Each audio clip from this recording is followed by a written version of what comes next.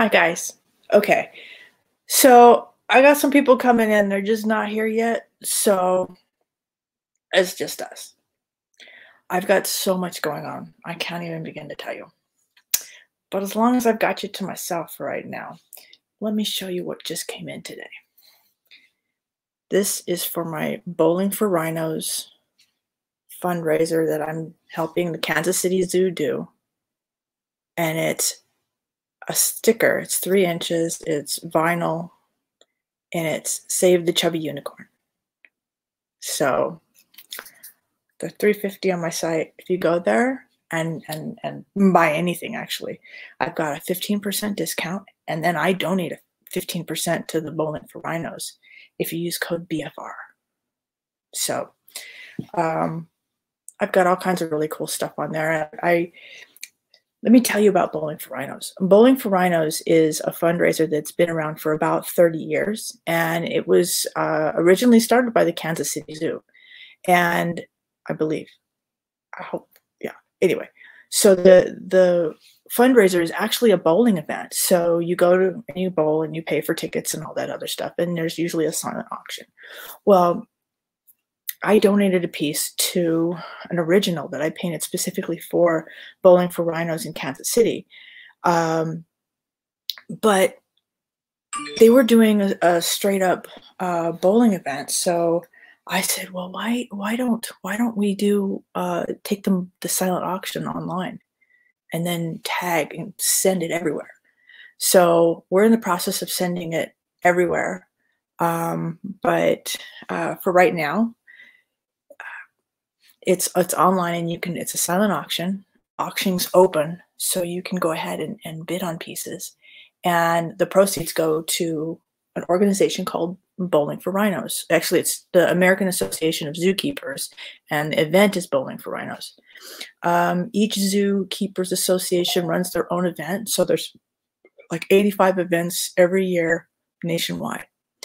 And the point is to help raise money to support the rhinos on the preserves that they live in Indonesia and in Africa.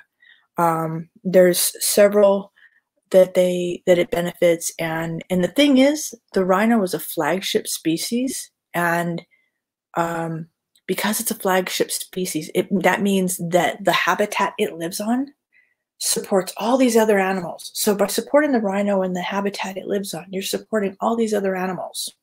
So really, really cool.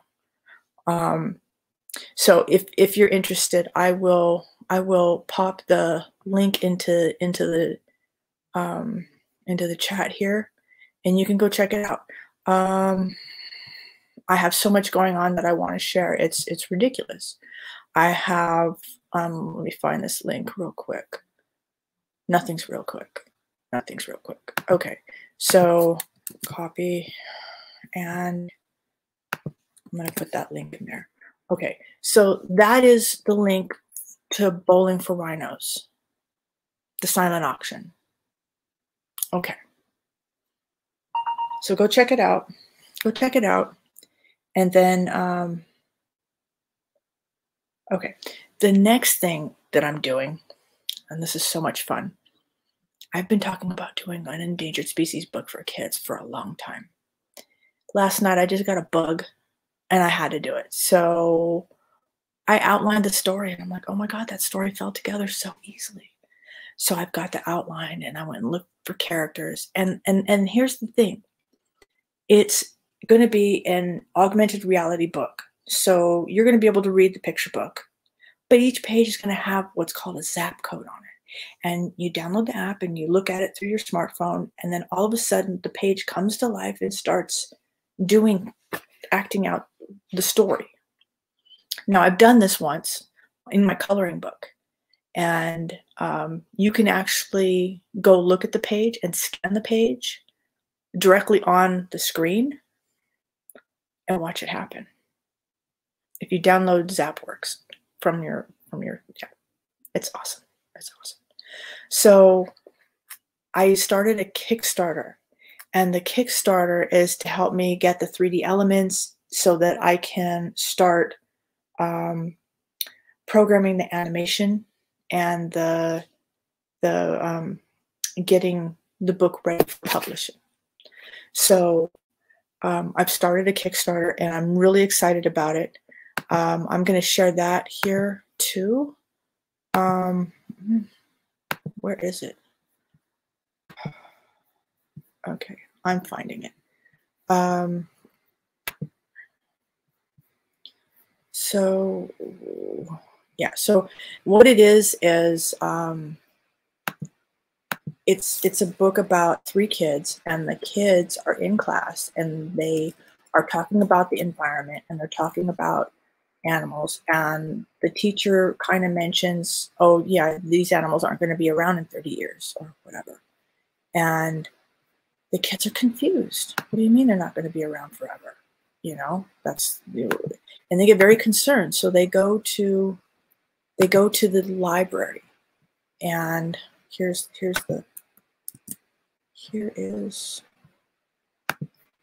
the link to the Kickstarter. And I'm updating the video tomorrow.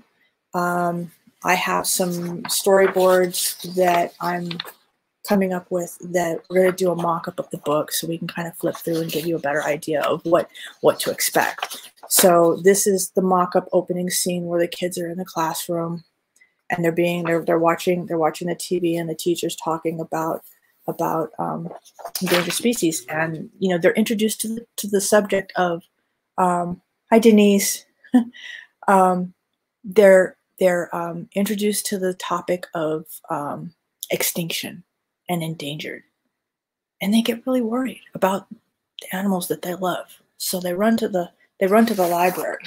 So here's them at the library looking it up on the computer, and hi Denise.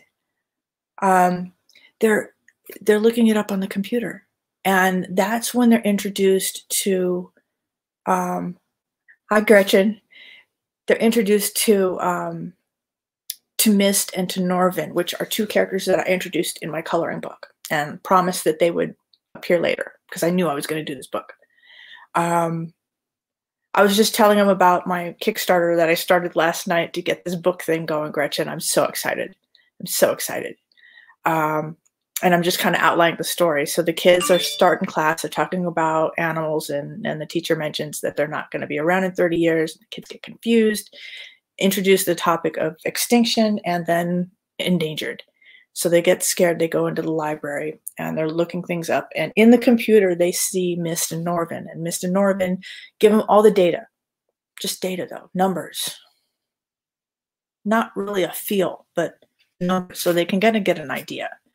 But they're concerned. So Mist and Norvin make it so that they can draw the continent of Africa on a whiteboard, and that turns into a portal that takes them to Africa.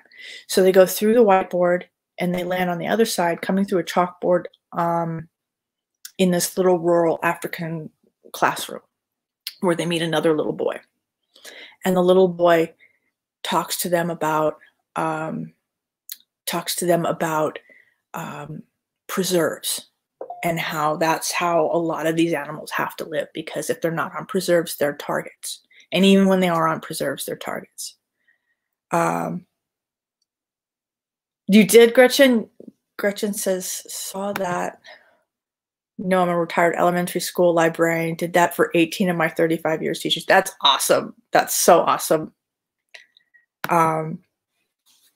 But so they go to a preserve, and they end up talking to the lion and the elephant. And the lion and the elephant are telling them that, you know, yeah, they're considered vulnerable on this scale. And they explain that there's a scale, and that they're vulnerable on this scale.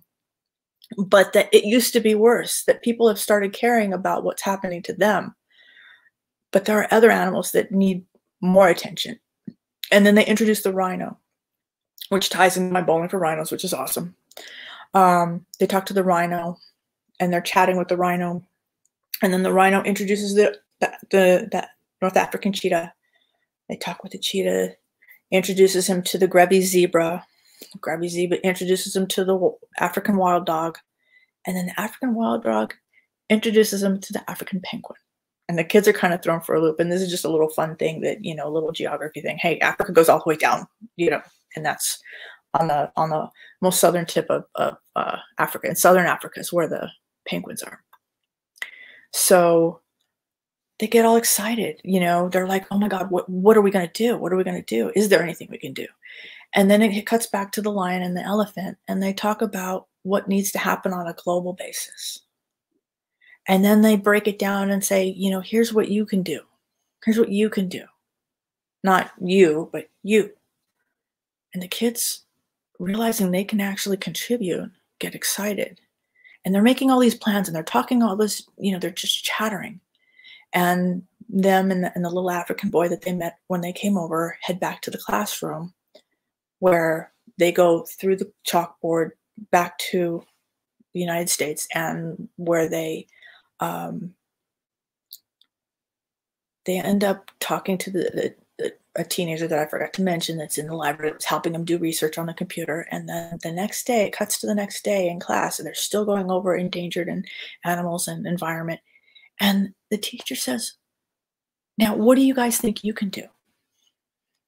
And the kids emphatically start raising their hand. They know. And they get very excited. And then at the end of the book, I want to have coloring pages. But I'm rethinking that a little bit. I think I want to have flats with the paintings of the different animals that I've done that are those animals, that are the cheetah, that are the lion and the elephant, etc. And then I want to include a little booklet that is a coloring book that is kind of part and parcel. But yeah, so that's the project. That's the project. But here's the fun thing, is that as you're going through each page, you've got my paintings, right? And that's going to be fun. My stuff's real vibrant and fun. But each page is going to have a code. And if you have ZapWorks downloaded onto your phone, and you catch the page and the code in the view screen, it's going to start to come to life and play out the words. So you're going to be able to watch each page tell its story. So that's what's going to be fun. But that's what I need help with is I need the Kickstarter to help me get some of the assets that I need to build the animation AR components that go with the book. So I just started it. I got 30 days. I'm looking to get $5,000, and we'll see what we can do. I'm crossing my fingers. And Chad has been so nice to tell me I really need to redo the video, because I've kind of gone live with it like this, and I'm just talking to people. But he says you really need to have where you're telling them what you're doing, what you're going to give them, and how you came to here and stuff. So that's why I'm trying to do a mock-up of the drawings that are going to be in there. Now, that's not exactly the drawing that's going to be in there, but you get the feel. You're going to get the feel for what the book could be or should be. So, what's the other thing? Oh, very exciting. I have a live show this Saturday at 3 p.m. Pacific time here on Facebook and on YouTube and on Twitch and and I'm having it with a fellow TikTok artist by the name of Dave Makes Things, and his name is Dave Conroy. You should go check out his site. Dave Conroy is an awesome abstract artist. He's very, in touch with things. I love it. He's doing this great big thing with the post office right now, where he's encouraging people to mail him a blank piece of paper and stamps, and he's going to send them something in return. And it's trying to generate mail and to buy stamps to keep the post office running. So I'm super happy about that. He and I are having a live show. He's in Long Beach and I'm up here near LA, and we're going to be remote show logging in with StreamYard, and we're going to be streaming to Facebook and YouTube. If I have the ability to stream to Twitch, I might, but I think definitely Facebook and YouTube. Oh, look, we have Katie. Hi, Katie. Hey, how you doing? Huh? How you doing? I'm doing great. You're the first one here, so I've just been chatting about all the projects I'm working on. Oh my God, you're going crazy. I am. I don't know when to stop. It's awesome though. That's good. That's how I am with school right now. Oh my gosh. Stephen Cruz. Huh? Hey there. Hi. Hey. Hey, Katie, I want to give a shout out. I just saw your presentation this week, and also I saw that PBS piece they did on you. It was very riveting. Oh, good. Cool. Very compelling story. Did you see that, Kim? No, I didn't. Is there a link I can go see it? Oh yeah. Do you have the link to that, right? So Kim could see it. Yeah, actually, it's I think Put it in the chat. Yeah, are you in the back end of StreamYard? Can you put it in the chat for everybody? I think so. Yeah. Let me. And I want to thank you also, as an American citizen, for your service and your sacrifice to this country. Yeah, sure. You're awesome. Yeah. I needed a job when I was a kid, so there it was. In case anybody here doesn't know, my first instructor was a Marine, and Katie was a Marine, or is a Marine. Yeah, Right? And I never worked as hard as in my life with that guy. He promised me, you're going to work harder than you've ever worked in your life. Yeah. Yeah. You know. So thank you. It's Kim. You should see it. It's really fantastic. Okay, I'll definitely look at it. I'm like going crazy over here. Oh my gosh. You seem like you have it under control. I do, but yeah, your purple hair. I need to sleep at some point. Look what came in today. Oh, bowling for rhinos. Yeah. Save the chubby unicorn. The chubby unicorn. Save the chubby unicorn. Here. Save the chubby unicorn. Yeah. There's somebody in our group, this young lady that's an artist that does the same thing, subject matter as you do, endangered species. And she was out with a little Kaik parrot. Mm-hmm. But it was a regular Kaik. We have a black-headed Kaik. And her Kaik was on her shoulder. And I think it was a female because it was really mellow. Ours is a fiery little bird. I know. I'm always hearing him in the background. Yeah. And he's nice. And then he decides to bite your ear. Great. That's just what I need. Just what I need. To guys. I've already got like holes in my ears. I've got like an industrial over here and a daith piercing over here and a conch piercing over here. So, I don't need any more holes. Okay. Yeah. But look, I started doing okay, so do you know about my Kickstarter? I sent you guys links to it, but I did it for the silent auction. No. This is for my endangered species book for kids. It's a Kickstarter. Oh yeah, you were telling me about that with the VR in there. Remember? It's gonna have AR in it. Yeah, I did it, but the video, Chad reached out to me and said, can you take a little criticism? But I'm like, absolutely. He goes, we should really redo that video. I have these ideas, and we could do this and that and the other. And I'm like, oh my God, really? So I'm putting together a dummy book. That you should redo the video. Yeah. But oh yeah, well I did it at 4 in the morning. But this is a dummy like intro page. Like this is like the first scene. Yeah, you're storyboarding. You're doing what's called pre-visualization storyboard. Right. I used to be a storyboard artist. But here's what's funny. Here's what's funny. Yeah. Between you, me, and the 4 people watching. Okay, I took the assets from TurboSquid because the Kickstarter is to help me buy the 3D assets so that I can build this animation. And my thought was I was going to build the animation and then use scenes from the animation as reference for the paintings. So I was going to build it electronically and then model the look and feel of the book after what I accomplished in the AR. But I need to buy the AR pieces before I could do all that. So how do I get a comp? I could build something too. No, but check it out. These are all different components that I brought into Photoshop and then ran a Photoshop action. Yeah. And so like I just totally, and then here's them in the library with the computer, and then so I'm coming up with it, and then Chad and I are going to connect tomorrow and reshoot it. But like my sister said, I need to reshoot. I'm like, okay, I did it at 4 a.m. I just had to. No, it wasn't horrible or anything. I mean, no, it could have been better. Could have been better. But you're doing the right steps. You're pre-visualizing it on paper first. Then you know shot by shot what you have, and then you get the footage, right? And then you cut it together. Well, these are all animated and rigged, so when I bring them into Blender, I can move the limbs and stuff around and position it how I want. So I'm really excited about that. Yeah. Oh my God, this is going to be an amazing thing. An amazing thing. I'm so excited. Well, if you need any architecture, any environments built, okay. Like I did the linear gallery. Oh yeah, that's awesome. Right now, I think I'm good. But I'm trying to keep it simple. I'm trying to keep it super simple because the more complicated I make it, the more time consuming it's going to be, and it's going to be. The more you can do with textures, the easier. Right. Well, it doesn't have to be on the web. It's just, but it does. It does, and it doesn't.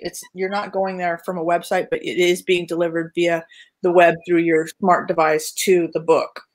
Yeah. But yeah, super excited about this project. You're doing pretty different stuff. Yeah. Well, I don't know what about. I just got this burst of energy, and I'm doing Bowling for Rhinos. I'm doing this book. I have Festival of Licensing happening in October. I signed up for that. They started, I made requests for appointments. I got turned down for 4 appointments and picked up for 1. So I'd rather be turned down and picked up for 1 or 2 that really matter. Only thing is the one that I got picked up for is the European show. So my appointment is at 4 a.m. because we're dealing with their time, right? It's not a big deal for you, though. You're always up at 4 a.m. So yeah. You try to connect with vendors and stuff like that? Yeah. Yeah. With licensing agents. With licensing agents. Well, so I want to see. Yeah. And then what do you call it? I have that. And then I have October is filled with all the virtual shows.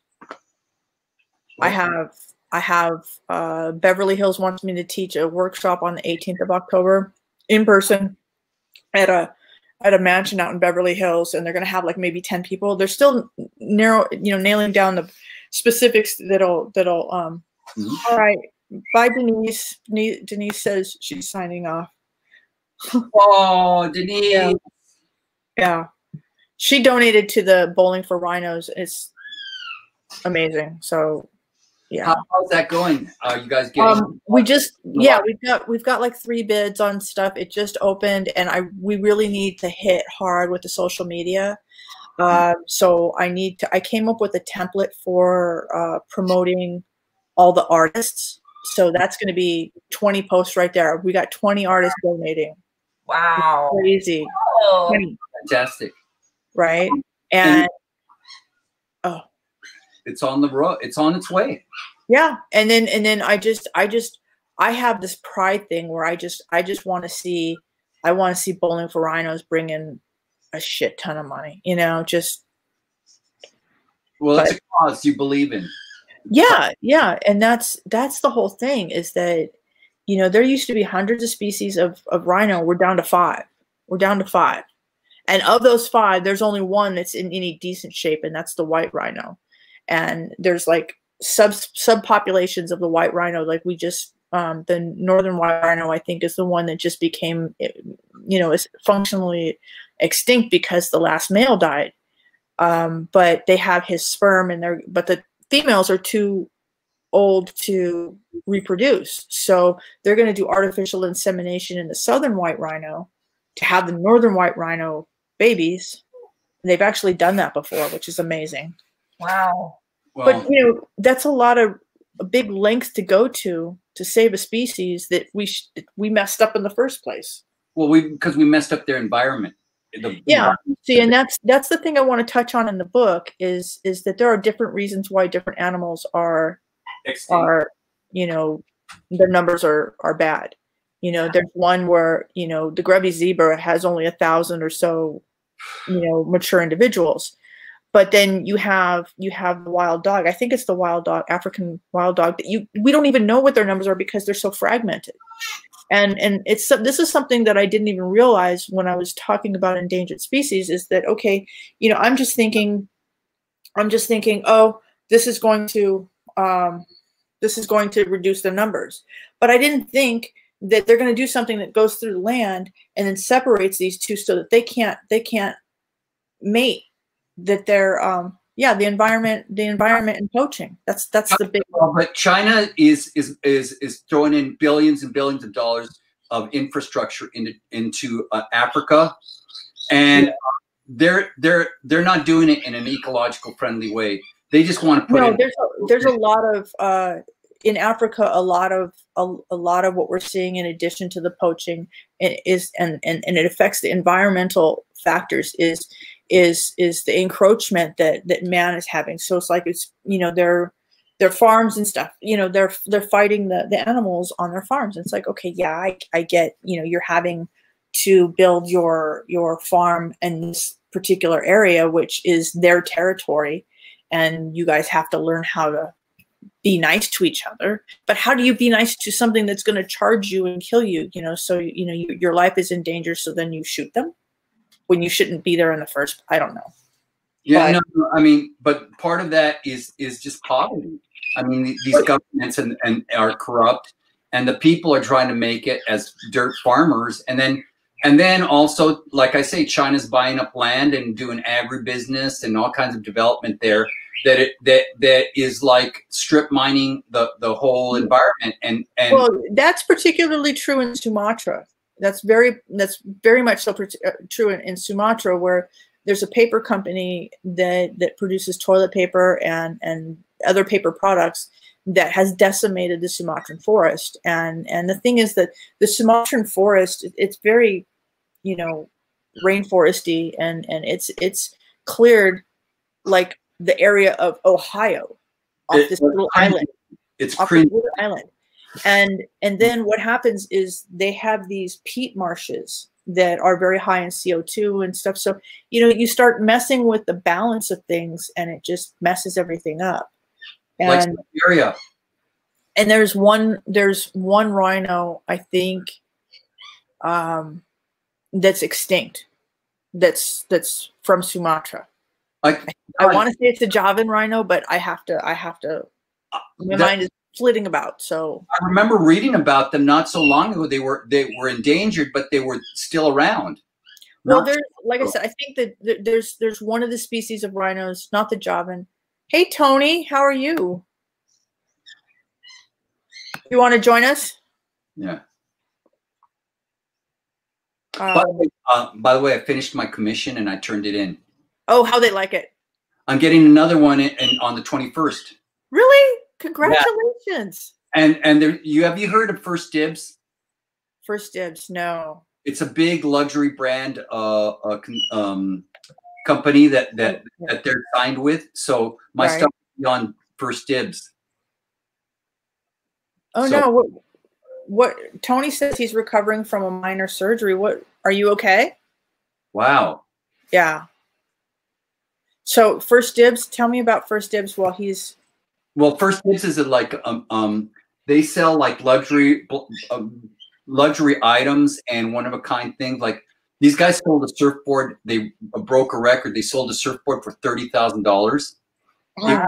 In a 1930s, circa 1930s board that they had, and they found it in a farm in like the Midwest. You know, like miles away from any body of water. Right, and you're like wondering, how did this get here? Story behind it. They were the greenskeeper from one of these big companies in like Spreckles or whatever, the sugar pineapple company. Right.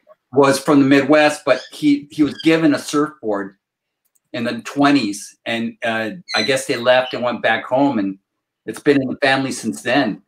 But yeah, those are some amazing. Tony's asking you a question, Stephen. He's saying, yeah. Do you surf? Yes, I bodyboard. some people don't consider that surfing, but you look at Mike Stewart, and it's pretty amazing. Yeah, it's great to be in the water. Yeah. So this is great. We're starting to pick up steam here. I like this. Where's Tony? Where are you, Tony? Tony's in Florida. Okay, so the other coast. Okay. Yeah, and he does a lot of wave photography. Huh? We're coast to coast. Katie's down the middle, right? Yeah, Mexico. My sister had she worked with our Ciegos, the irrigation, and she was in Santa Fe. She had a place in Santa Fe. Nice. Tony says in Jacksonville Beach. He's in Jacksonville Beach. Okay. He's asking you if you have a break you like. Oh yeah, I have several breaks. I go locally to Venice, but I like several breaks in Ventura. I like the C Street in Ventura, which is California Street in Ventura. Oh, see, I showed in a gallery out there, the Red Brick Gallery on Main Street. Yeah, by the fairgrounds. Yeah, right there. Ventura is really great. And then also when I go up and visit Santa Cruz, I like to go on at steamers. Okay. I had an epic day one time. I was in 15-foot waves, and then I was bodyboarding a 15-foot wave like halfway across the bay. It was just, I felt like a little kid. It was like tobogganing down a hill. Gretchen says she's up there near Seattle on Puget Sound, and that it's smoky there. Yeah, my brother's up in Oregon, in outside of Beaverton, and they're having their problems there with air quality. They have to stay inside. Well, it's shifting inland, but it's still really bad. I mean, I had to go out today because I had an eye appointment. I'm 2 points from glaucoma. Holy shoot! No, he says he doesn't think I'll get it. But there's pressure in your eye. I don't know. He wants to see me in 5 months. So, but I need new glasses. So I just got a couple new prescriptions, one for progressive bifocals and then one for close up. Tony's saying Santa Cruz is one of the best places to shoot in the water. Well, when you get out here, Tony, you need to let us know. Yeah. And okay. Yeah. See? Yeah, I got another commission, so I'll be doing another one.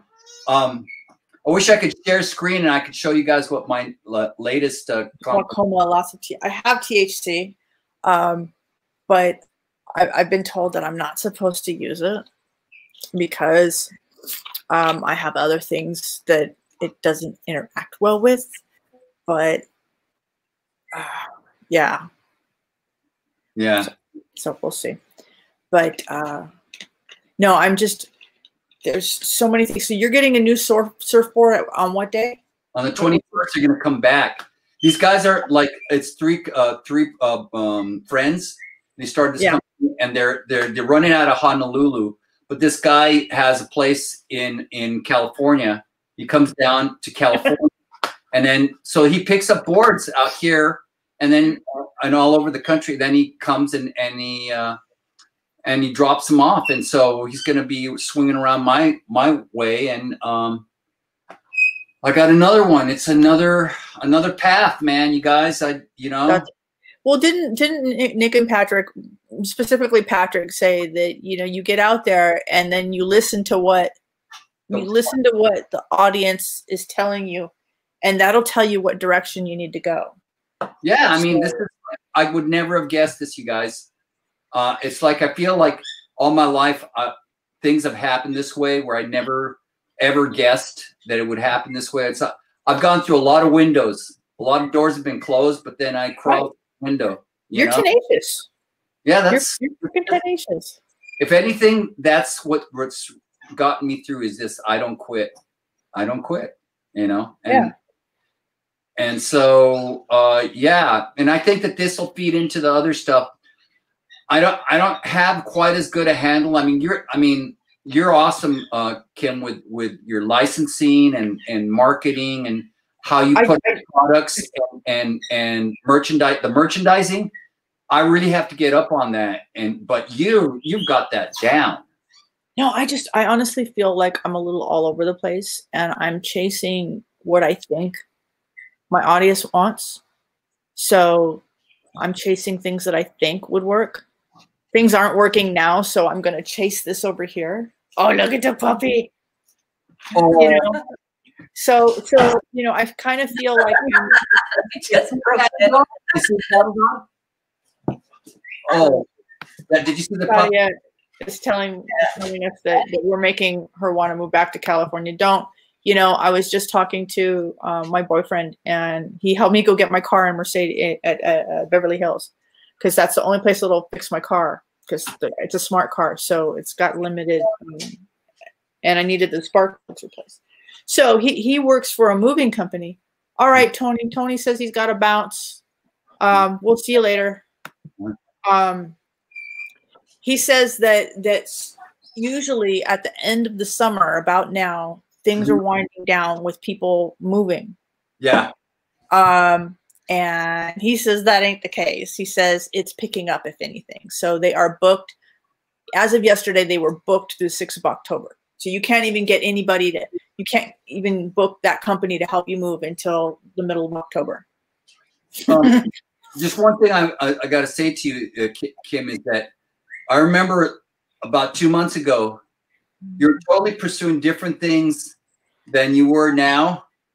But you know what you're really good at is really pivoting. I mean, you're very flexible in what you can do.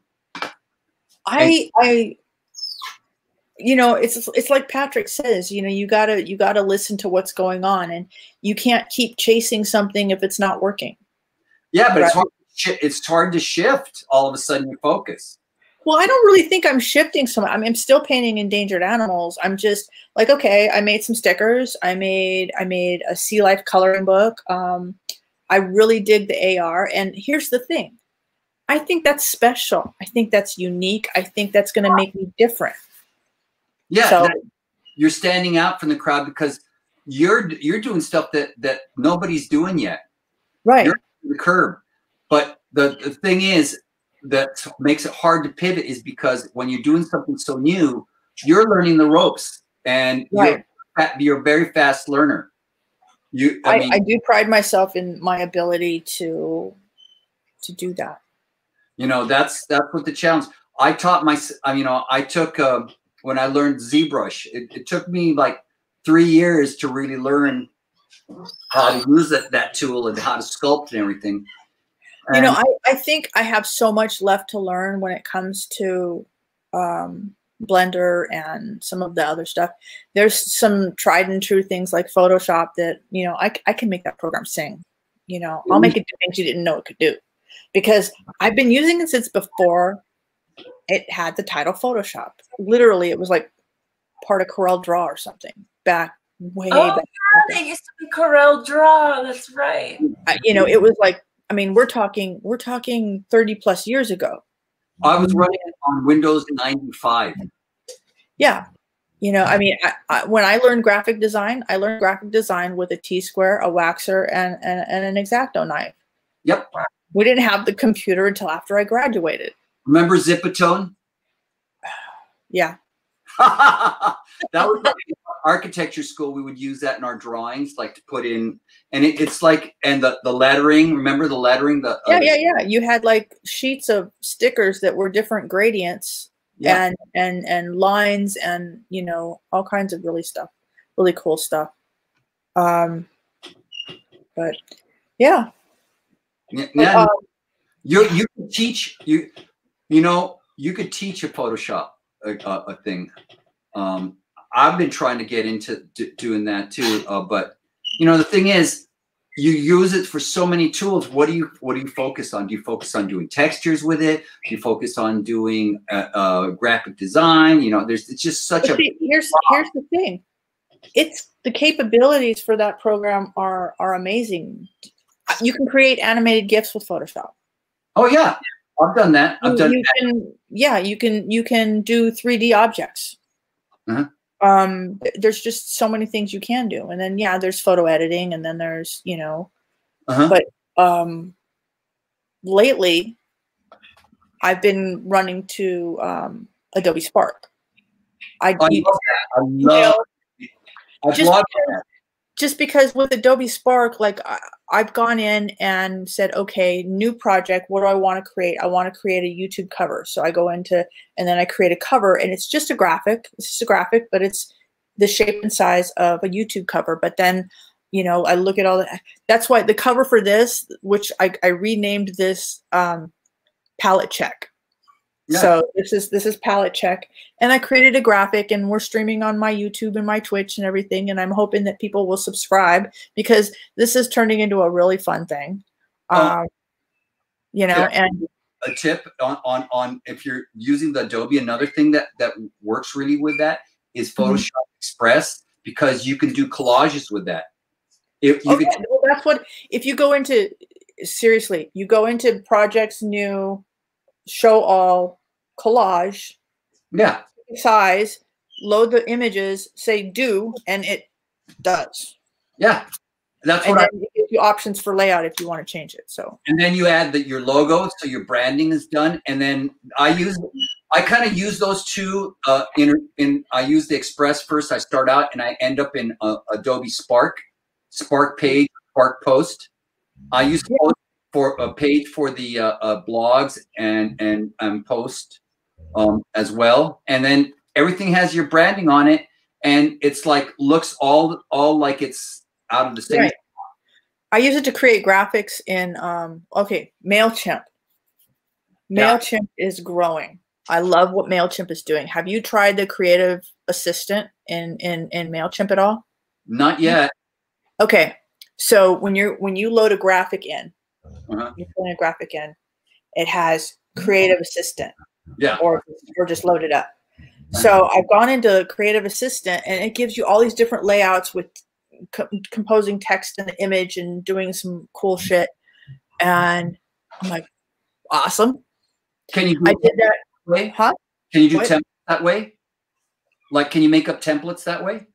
Using it's like freaking awesome. So what I did was I created a couple graphics for an email. You haven't tried it?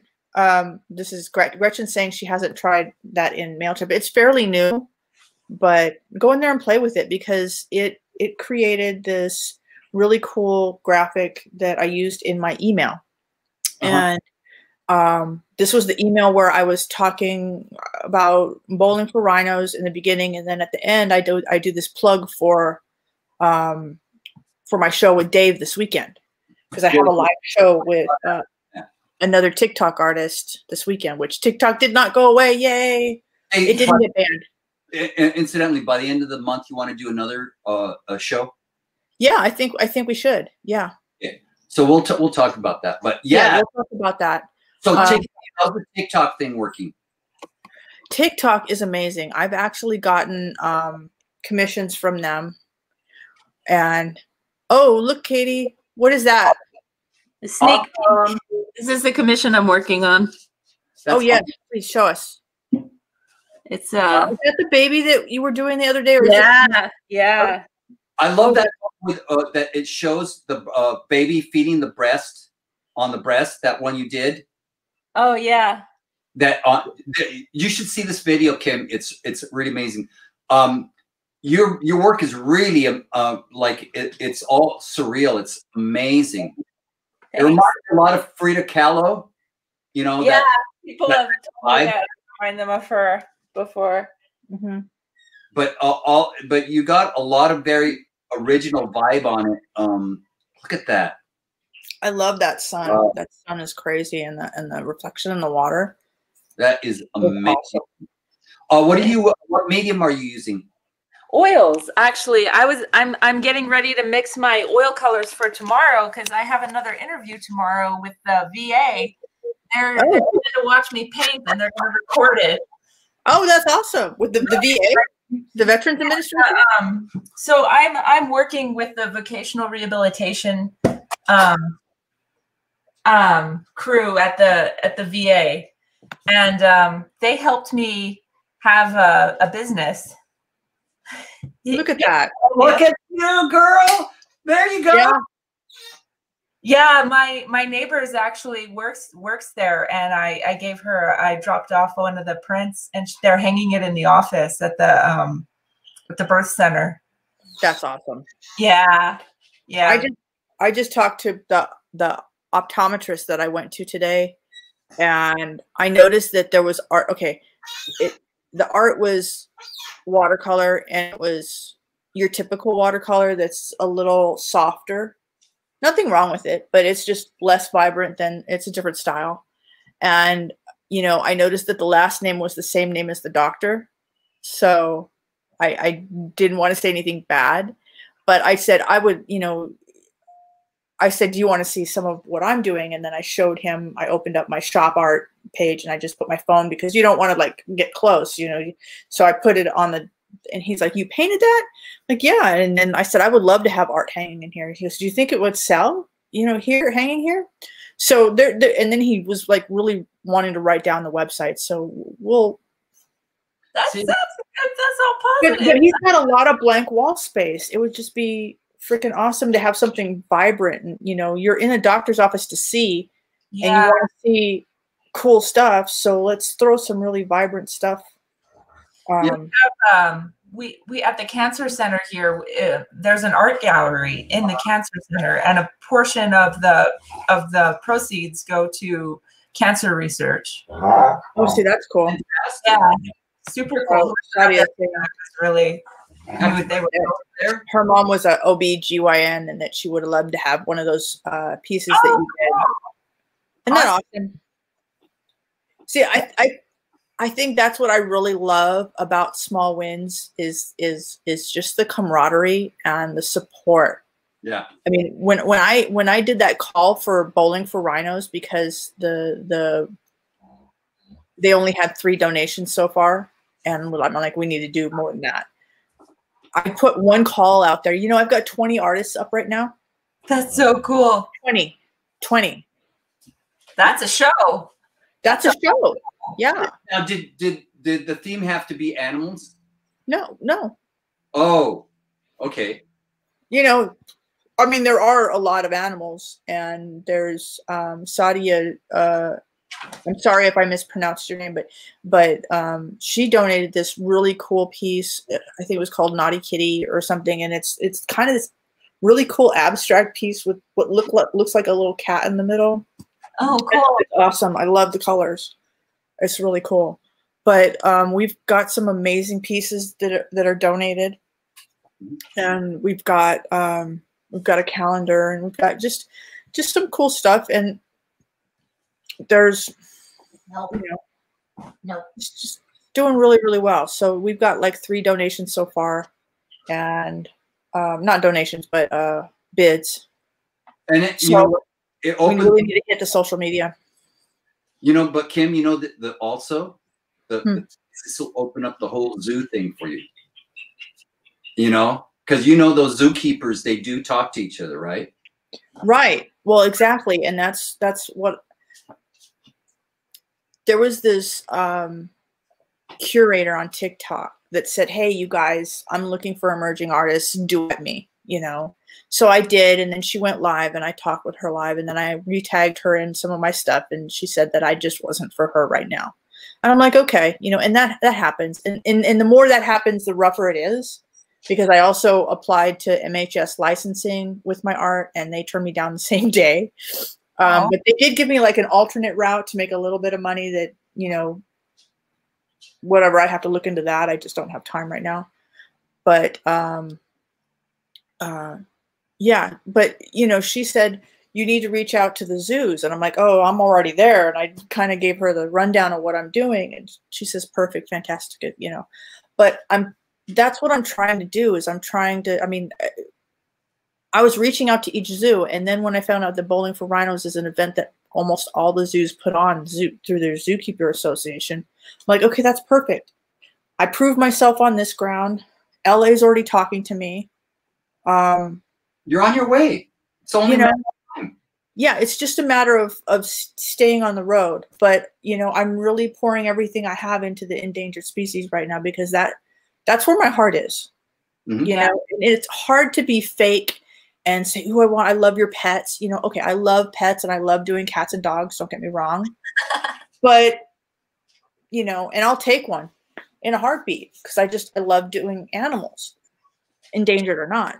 But the bulk of my effort is on that endangered species. There's an urgency about it. There is. Yeah. Oh, did you get it? You got it? Yes. What did she get? Go ahead and show us. Yeah. I did a flash sale. Oh, look! And I sold Oh, my 3-inch vinyl stickers. This one's my favorite. Oh, you like that one? I always loved the octopus. Yeah. I've got 2 octopus. I've got that one's suckers. Oh, yeah. And Yeah. there's bottom of the ocean. You know what I like about you're really good at giving your animals. You give them a presence by giving them a character, like Jubilee. You know, Yeah. Personality. Look at this one. you give them a personality. And Yeah, I love that one. I love that one. people were Okay, like, you know that I ordered my pins. My pins that are based on that giraffe are on order, and they're going to be here in about 3 weeks. in time for Q4. Yeah. But here's the thing: I could only order 25 of them just because, you know, I had them ordered and then back stamped so you can see, you know, if you forget where you got it, you look on the back and you could see my name stamped in it. And I just, you know, things are tight right now. So whatever. But I did get my save the chubby unicorn. I love that. Yeah, that's so much. Yeah. Okay. So Kids, you know, kids will really go for that type of stuff. If it could end up in the gift shops, like at zoos and stuff like that. well, I still have to ship my painting off to the Kansas City zookeeper. I have to send mine off, but I was waiting until those came in so that I could put in a few, and then I wanted to wait until my stickers came in because I want to send a bunch, and then whatever they purchase, I want to give instructions that, you know, that they throw one of those in all of the purchases. You know, it's amazing that you're getting all this licensing and all these things done. I mean, you're amazing. Look at that. Gretchen said that if it were not for COVID, she would have been just getting back from Botswana photographing elephants and the big 5. But next year, that is where I'll be for 10 days. What's the big 5, Gretchen? I'm like, wow. Yeah. That's cool. So Sadia says that you need to get one for your 22-year-old kid. One of the stickers. I'll just send you one. See? Yeah. You know, there's nothing better than, you know, hey, where'd you get that? Oh, I got to tell you, I was out wearing my mask, right? Okay, my mask is right here. Yeah, masks are going to be great. My mask. Okay, I'm going to put my mask on. You ready for this? Okay. The latest one? This is a new mask? This is my lion. Oh, so here's my lion mask, right? That is so clever. So, okay. Gretchen says the 5 big predators. Okay. Okay, cool. Cool. I was wearing this just outside my apartment when my neighbor saw me. Now, my neighbor is friends with Tippi Hedren. Oh, she has that wildlife preserve. Shambhala Preserve in Acton, yeah. Which I rode the train by every year. So, and you love that mask? Oh, but anyway, so she wants to get one for Tippi Hedren because they're having something big at the end of the year, and Tippi Hedren doesn't want to come out, and you know she's older, and I would gather she's in a group that is more susceptible to catching COVID. So we want to protect her. So she wants to buy a mask for her, and I'm like, okay, I love my masks, but there are better protecting masks out there, and I've been researching all over trying to get one done. Vistaprint has one that is, oh, thank you. It's Vistaprint double layer. has one. That's the next thing they're saying is double layer. Right. Well, the one that Vistaprint has a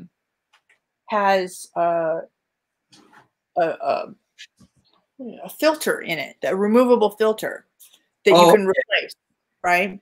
Okay.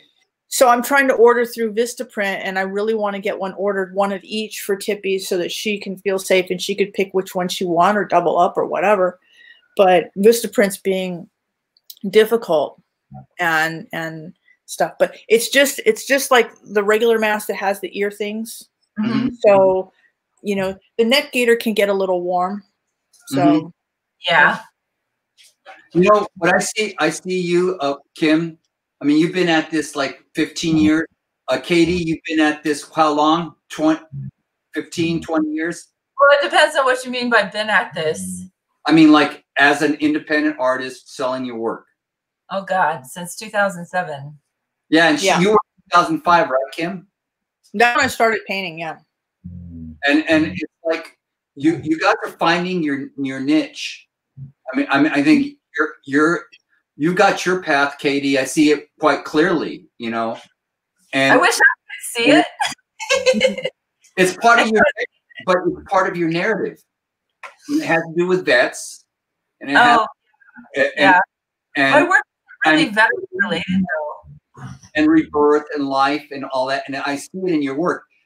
Oh, Katie, I mean, your whole thing about preservation of the planet and species, that just sings through your work. I feel like I'm barely like a baby taking my first steps, and I'm kind of like have a little bit of a path that I'm trying to go down. But you know, I see you guys that are farther down, and it just really kind of inspires me that that this is like once you're there, it gives you something of an opening where your work goes. It flows. Yeah. You're flowing in that direction. Joey is saying, what about Zazzle for a mask source? I'll have to look at that, Joey. Zazzle. Joey, by the way. Zazzle, is- that Huh? baby breastfeeding that you guys were talking about. Yeah. Zazzle said I had to make it X-rated, What? right? What? I've used them ever since. I was like, no. You know how many women breastfeed their babies now, like in front of people? I mean, it's just like people that God. There's so many uptight people, man. This is how we all, you know, when we start out our life. This is how we eat. Right. You know. And honestly, if you don't like it, don't stare.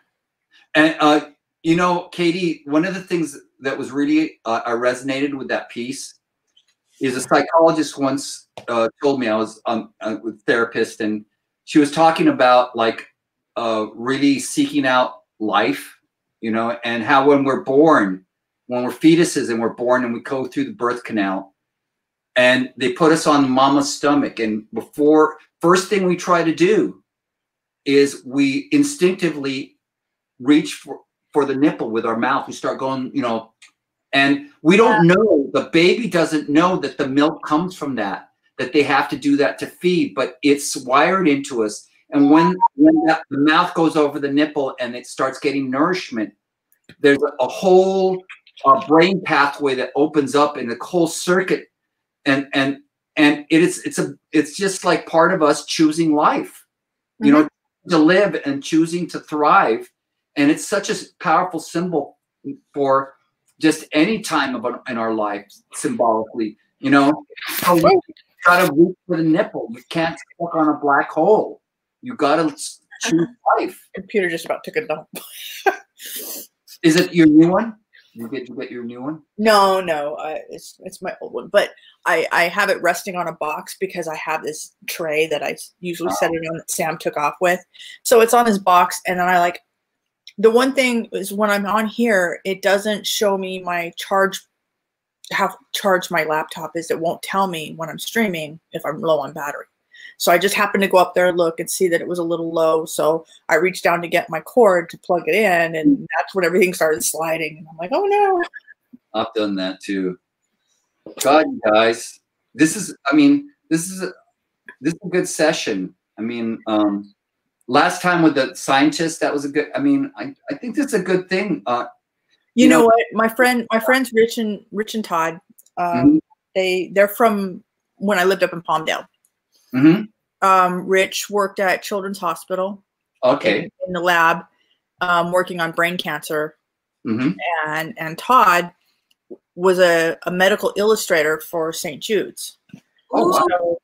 So he still does medical illustration, but Cool. now he does portraits, and what he does is he's a mountain man, so he goes to these live reenactments, mountain man type events, and he sets up his tent, and he says he does caricatures, which he's not like 100% on, but he also takes commissions and does these really awesome commissions. His style is just crazy good.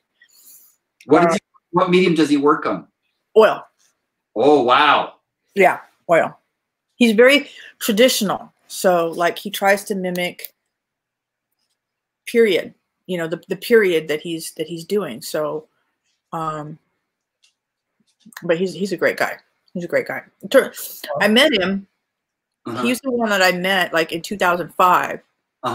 He was manning the gallery during a gallery opening when I went there to kind of show him my work. And I'm like, okay, I can't do this during an opening. That's rude. But, here I am really nervous, showing my work for the first time, searching for some sort of validation. Yeah, that's hard. It is, because like, that's, I guess, one thing that I want to start bringing up is, what are some of the hurdles that we're running into? And one of the things that I had an issue with in the beginning was putting my stuff in front of people, understanding that not everybody was going to like it. I liked it, but there was going to be criticism, and I had to be able to take the criticism and not feel crushed. Yeah. So that's. Well, I think you've gotten over that. You know what your strength is, and what you have passion about. I think what carries us through is we're passionate. I'm doing this. Like, I think I'm pushing myself, pushing towards like more the surreal type of thing. I'm kind of transitioning. My latest piece is going to be all phosphorescence. Right. So I have this. I wish I could show it to you. I got this Photoshop composition that I'm putting together. So I post things in Photoshop, and what I'm doing is I have the stars, and then there's an MC Escher print that I saw in 1939. It was like this phosphorescent sea, all these waves. So I did all these. I got these pictures of this picture of a wave, phosphorescent wave, and I pasted it and then stretched it and did and I composed it on the surface, and then I have under the water. I've created an underwater part of it. And I'm using phosphorescent sea life and coral reef stuff, and it's like surreal. I mean, it's like so I think and you saw my piece, the surfboard, right? So Gretchen has a question for us. Have you guys ever collaborated on a piece? She has a friend who is a painter and does a lot of oil pastel, and he will take a photograph of hers that may not be 100% over, and he adds to it in some way. And the 3 pieces. So Gretchen, are you talking about like he uses one of your pieces as a reference? Your photos, yeah. Does he use it as a reference and then like as a jumping board for one of his pieces? Because I think I reached out to Ken Wagner about that, but I never heard back. And I never want to use a photographer's image without their consent. So I do have photographs that I use. Sean Heinrich is one. He does some amazing underwater stuff, but I've touched base with him and gotten permission to use his stuff. Same with Ben Hicks, who does some really good turtle photography. Yeah. I use like stock, like that you buy the rights to. Right. Well, he actually draws, she says he actually draws on your piece. Oh, cool. Oh, okay. Well, I say that's up to you. You know, in terms of what I mean, Andy Warhol did that. You know, that he would screen something and then he would paint on it, and he said he was all about the surface of the painting, what you do on the surface. So it's up to you what you want your images. How, you know. That's awesome, Gretchen. So it's like take it down, pass it around. Everybody adds a little bit something to it, and in the end, it is something amazing. That's a thought. Katie, did you catch that? Yeah, I did I can hear you guys. I'm just grabbing my paint. Okay. I did one of those drink and draw things at somebody's house. And that's what we did was I had everybody start with a panel and start, you know, doing something and then pass it to the person next to them to continue. Cool. Oh, that's awesome. They all passed in a circle until everybody wanted to keep the one they were working on. And then we got beautiful work out of it. This one lady did one that was like oranges and purples, and there was like a waterfall, and it was just beautiful. Were you all drawing the same thing, or did it just No, it was just out of our heads. There was no reference or anything. And what I was doing was teaching techniques. So I was explaining how the paint works and how the brushes work, and do whatever you want with it. Yeah. Right. See, because I have a workshop coming up in Beverly Hills that they want me to do on the 18th. And we're talking about talking about who's messaging me. What time is that at? Now, Chad. Now. Jump in here. I can still hear you. Yeah. So Pepper. Yeah, so Pepper, come on. they have me, you know, they're still working out the details as to what's. Oh, he's making dinner. Come here, Pepper. Come here.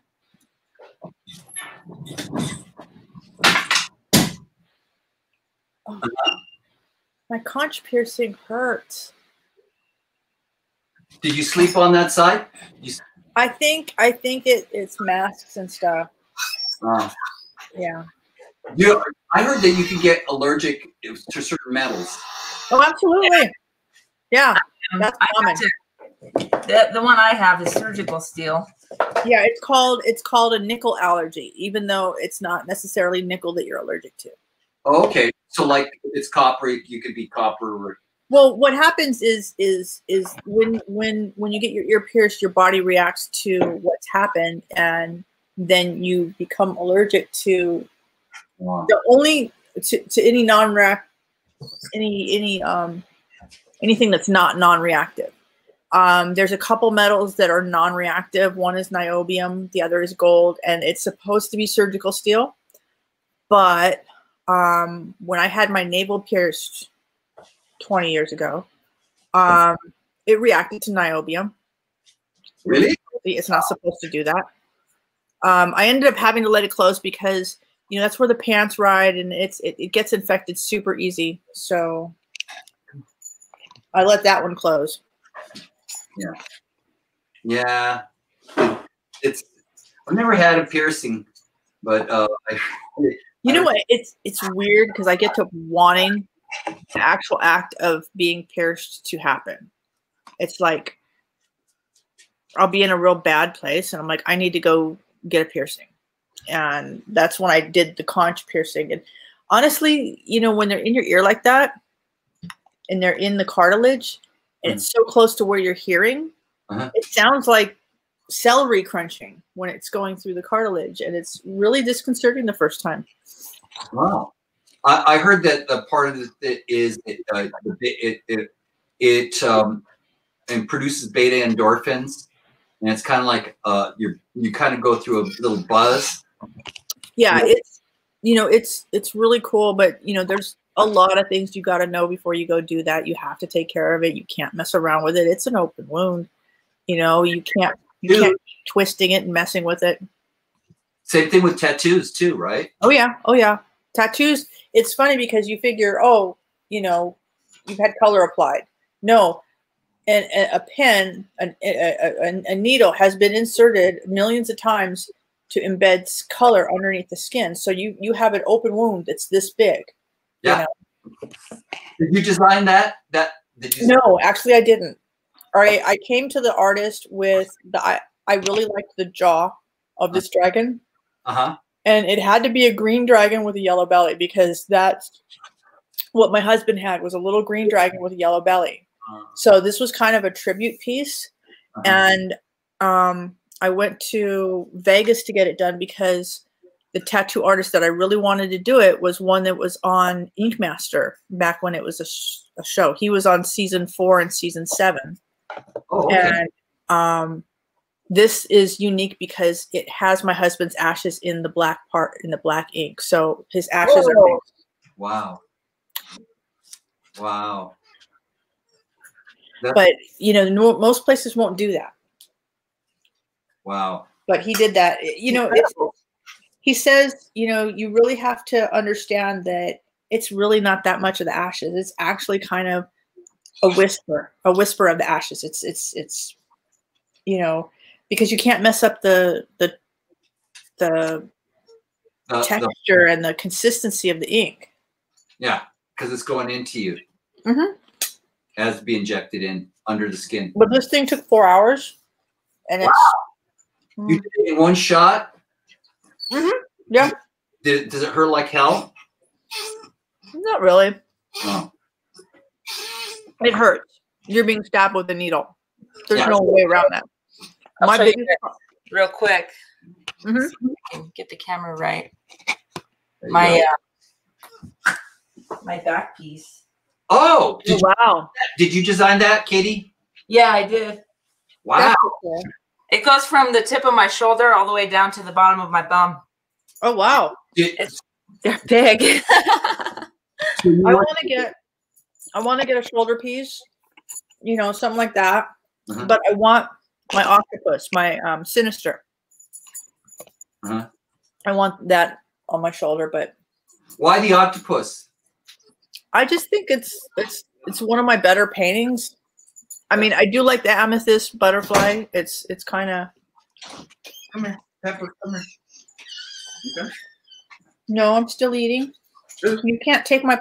He's trying to take my plate with my food on it. Tell him no. I was just checking.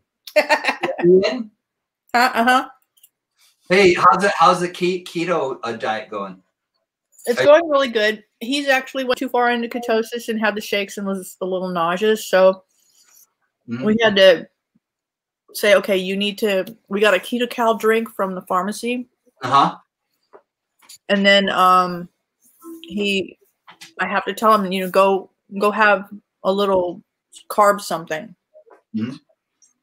Go have a couple berries or something, just to bring the carb level back up. Just give him a look. I like that idea that you had the fried chicken and the batter was made with pork rinds. I love pork rinds. It's just like, I had never thought of that, but it's ingenious.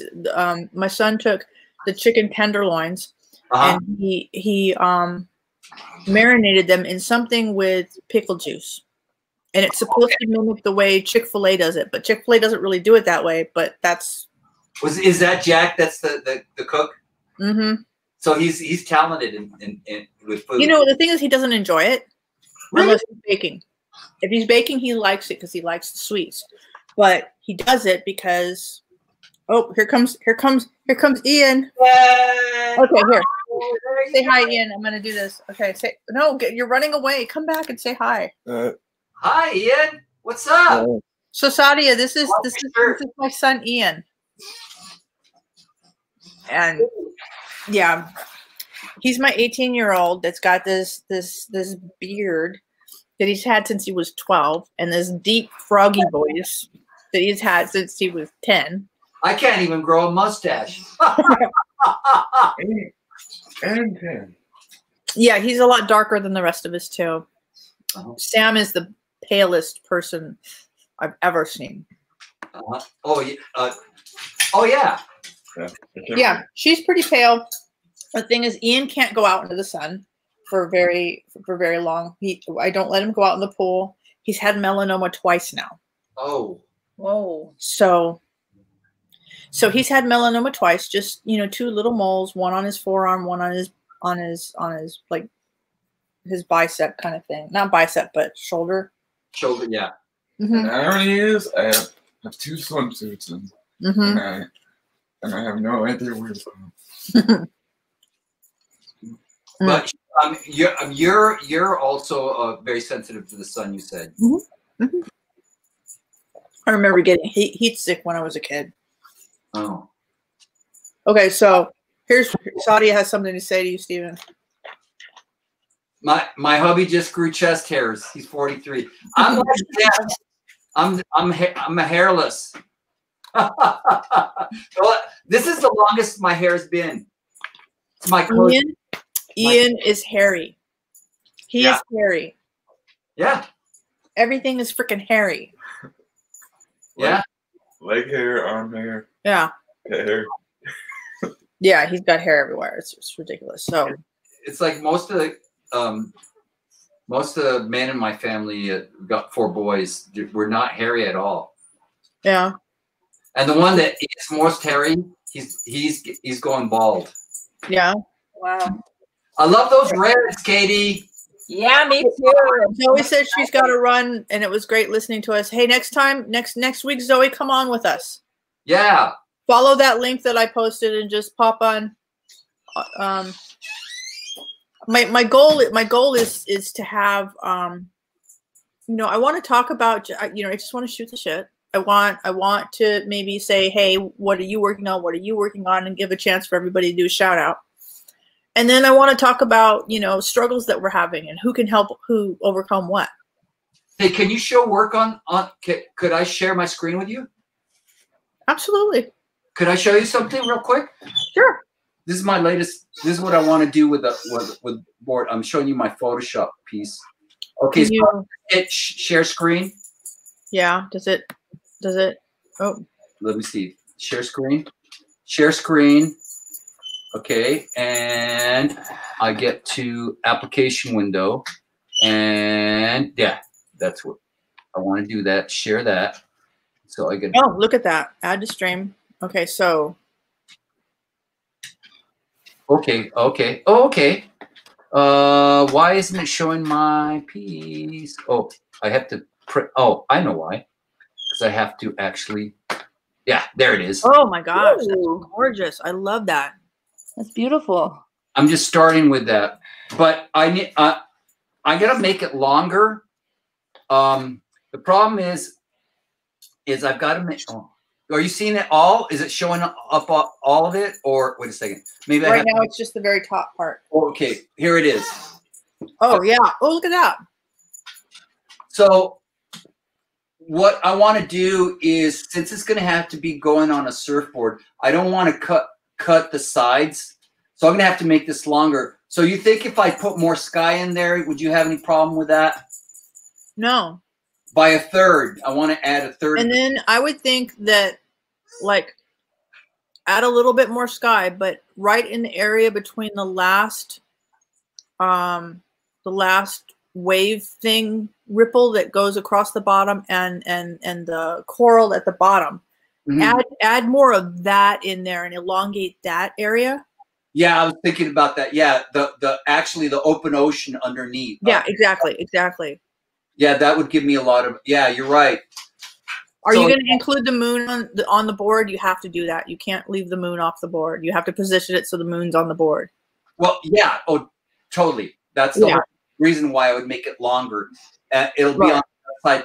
So I wanted to balance the reflections off the water with the moon, and that light source with the light source of the Milky Way, and then as you notice on the side of the moon, the light source goes all the way underwater, so that's where you see like a light source. And I'm gonna have like a big grouper somewhere. When I was like 11, my dad took us down to Baja, and we took the camper all the way down on the coastal road down Baja, and we stayed at this place called Bahia de la Concepcion, which was a big bay, And there was this squatter there that lived with his wife, and he had a little ponga, and we went out with him at night. And I swear to God, I looked down the water, and it was like MC Escher-esque with all these fish glowing, and they were big fish. I mean, it looked like there was like, and so I took that memory, and I want to capture that whole thing. I haven't put any fish. I'm just doing the corals, and I like, so you're saying you're not going to add the little fish in there? I am. Oh, I was going to say, because that little orange fish makes it. That's just like. This is all coral right now. Okay. I'm setting the tone. With okay. And then the sandy bottom there. So like in the foreground is the edge of a coral reef, and I'm going to have like some big fish and maybe some a shadowy fish of bioluminescence. You see what my cursor is like there, you know. Yeah. But disappearing into the background. And I think that's awesome. Do you like the vibe of it? I do. I love it. Do you see where it goes underwater? This line here, is that clear? Where it goes from above the water to underwater, the surface of the water? I think. Well, I'm zooming in my screen here. Yeah, that. See where my cursor is? Yeah, I see that that's the surface of the water, but what's the rest of it above if that's where it's going? This is like right before the next wave, right? So this open flat area of water. That's why you see the reflection of the moon. Right, I see that. And then this is the curl of the wave, and it's also like the spray and the foam right before. Okay. So that whole area from like the horizon line down to where it begins to go underwater, that's the entire surface. Yeah. You know what I might suggest is doing a perspective adjustment, a perspective distortion, and kind of on that center area, compressing it to make it look like it's going like trailing off into the distance. Well, yeah. So you want to compress the perspective more so that the foreground. Yeah, just because I think here I'm stealing this. I'm stealing it. And then that would give me more of the underwater space. Yeah. So I'm thinking that if you. Yeah, I'm thinking about toying with that. Yeah. But if you change the perspective on that, I'm okay. So is it okay if I share my screen for a second? Yeah. Okay, so stop sharing. Yeah, stop sharing, and then I'm gonna share screen and okay. All right. It's so cool. You got the concept right away. Okay. Yeah. So I'm gonna click and then share and then okay. Ooh. Yeah. There you go.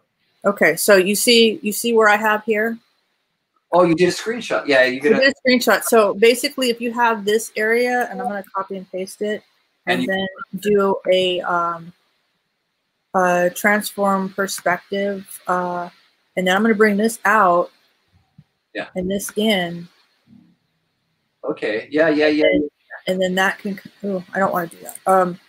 But then you can do a distort and bring this up a little.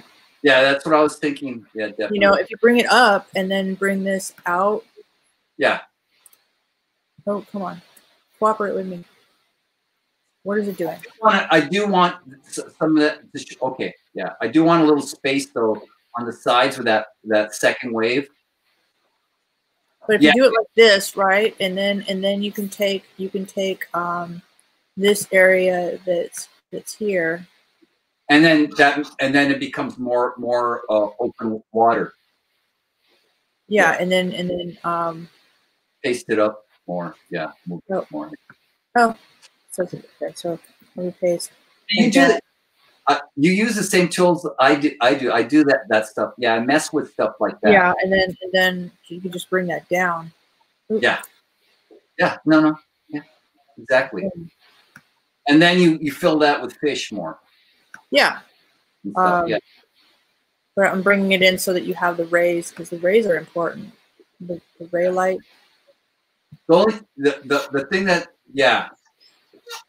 the thing that I need to balance is that closest moon reflection. I want that to show because it gives that presence. This reflection right here. Yeah. That's there. It'd be good if it were more pronounced and that light hit that pinky more. color were actually reflected through farther. Well, yeah. So if is it on this layer? Yeah, it's on this layer. So if we went in and did a stamp, and then did we're gonna here, and then we're gonna bring it over here, and we're gonna do. It would be more extensive. Yeah. Okay, I got an edge there, but you get what I'm saying. Yeah, totally. Because the perspective. Yeah. So if you just bring that pink across, or because it's going to reflect the pink that's in the sky. You know, but the thing is, on that side, Kim, I wanted to like line up with the moon and to read as a reflection coming at bouncing off the water there, moon, and having the perspective as it get there, and then the other side is about. Then honestly, you should have more of the white from the moon. Yeah. Right here. Have this darker blue or reflect the pinks that are here and the purples that are here, and just like take the. Yeah. Okay. Take copy paste, and then we do a transform, flip vertical, bring that here, but on top, and then do a multiply, and then darker. Or you could do like what I use is either overlay or lighten or screen, depending. I mess with that. Yeah, I don't like the multiply here, but multiply works when you want to make something darker. Right. So if we take this and we run through. Another thing I've been doing is that I run it through. Ooh, I kind of like that. Yeah, I just got to make it a little bit more contrasting. I want to. Yeah. I don't want to lose that rhythm between the lights and the darks coming in. No, of course not. But I have to mess with that. What I've been using that's been successful for me is using the adjustment layers. You know, when you selectively you create a layer above that, and then you use select color range, right? Yeah. And then you select the color you want, everything of that color, right? And then you hit it with an adjustment layer, and then you mess with the slider, the hue, and So Gretchen is saying that she loves it, and that it would be interesting if the horizon was either higher or lower. Yeah. That's what I'm thinking. Because you don't want it in the middle. That's like a big no-no. Yeah, because it's too static. Right. So then you have to like, okay, which one is more dynamic, the ocean part or the sky part? Yeah. And I think at this point the sky's winning. Yeah. But I think that. Yeah. But it could change when you add the fish. Exactly. That's why I'm thinking it's the law of thirds. It's going to be a 2/3, 1/3 thing. Yeah. So I gotta mess with that now. I mean, I feel like I have the skeleton there, right? Oh, you're doing great. I just have to mess with the proportions now, and then I can start populating it with things. Yeah. This is how I get my ideas. This is how I work. I do like something similar. Like right now for the Beverly Hills workshop, I want to do something that. Oh, I'm gonna stop sharing my screen. Okay. I want to do something that's at the mansion, and what she mentioned is that there's this little pond with turtles. So I want to do like little pond turtles with reeds and sitting on a rock kind of thing is going to be for the workshop. You know what you should do if you can you get a printer over there? I need to do something because it's a painting class. It's not a drawing class. I need to give them. Here's the finished drawing. We're painting. Well, another thing that since you have all the Adobe skills and you have an iPad, yeah, you could show how you could take that pond, take a photograph of that pond, import it into Adobe Photoshop on the iPad or something. Yeah. That's colors, just like what we did, and then compose something that's painterly, and then print it out, and then that's what you paint from. Yeah, and that's honestly kind of what I'm doing with these guys. Is I'm literally holding it upside down, but you know, I literally it's other assets. This thing is the classroom, the TV cart, the teacher, and 1, 2, 3, 4 kids, and so it's literally all these different files. But what's amazing and it's exciting is you can do this at 3D, create a 2D image out of that, and make a painting. Mm-hmm. I mean, it's like I want to do a graphic novel. I've had it in my mind for years. Right. To do that, that's why I picked up all the sculpting modeling. You know, I've created spaceships and stuff like that. You see it on my Sketchfab page, but I want to use those avatars and compose them and create, you know, sheets of drawings in Photoshop and themes, and then like, you know, just But that's how I do things with my painting. You know, is come up with stuff and images and throw those together in collage. A lot of painters used to do that. Right, Katie, in the old school. Oh yeah. Some of the painters would do a collage. Yeah, I had an instructor who was totally a traditionalist, and he always made us do a composition design. He made us do like 5 thumbnails first, you know, with a variety of possibilities for how to design everything. And then we had to do a shaded composition and like all the stuff I do in Photoshop now. I used to have to do old school, you know, and I love Photoshop. I think if the old masters had had access to Photoshop, they totally would have used it. Oh yeah. So it just frees you up, but if you have the foundational skills like you and Kim have, it's like you're on steroids now. I mean, it's like, oh god, yeah, it's like crazy. you get a razor. I mean, it's like I was talking to Chad earlier about doing this dummy for the book, because we want to have a dummy for the book so we can show what the story is going to look like, and then we're going to shoot the coloring book so we can show what the AR has looked like in other projects. And but I was going to hand sketch all these things, and then I'm like, that's going to take me forever, and it's not going to impart the same feeling. So I love this idea. Now the paintings will not look like this, but you know, this is the storyboard. At least we're going to show the storyboard and character pages. So we have, let me show you. I want to show you. Kim, you know what you're in the process, just from film production. The storyboards are great, but also don't be afraid to thumbnail your composition together. To do a bunch of little thumbnails, and they can be very cartoony, because it gives you an idea of composition and how it's going to lay out on the page, so that it'll pay dividends when you lay out, when you do layouts, you know, and make those decisions. You know what I'm saying? Yeah. So, yeah, you're using the tools really effectively, and it's like you can come out with stuff really quickly that way. Yeah, anything you can do in art to gain speed without losing quality is phenomenal. Yeah, because it comes out of our brain. I mean, there's so many ideas, you guys, that I have in my mind. Whatever tools you can whatever tools you can utilize to impart your vision. Right. That's what you got to do. Okay, I got to show you guys something, because that's why I keep a sketchbook too sometimes. Right. Yeah. I'm gonna be right back. I want to get something. I'll make sure that doesn't fall. Okay. Like I have this idea. Sometimes it's architectural. I have this idea. I've been doing the virtual gallery thing, but we're gonna do this show that was surf art. So I had this idea of creating a linear gallery where the roof is a wave. Oh, cool. A quick thumbnail.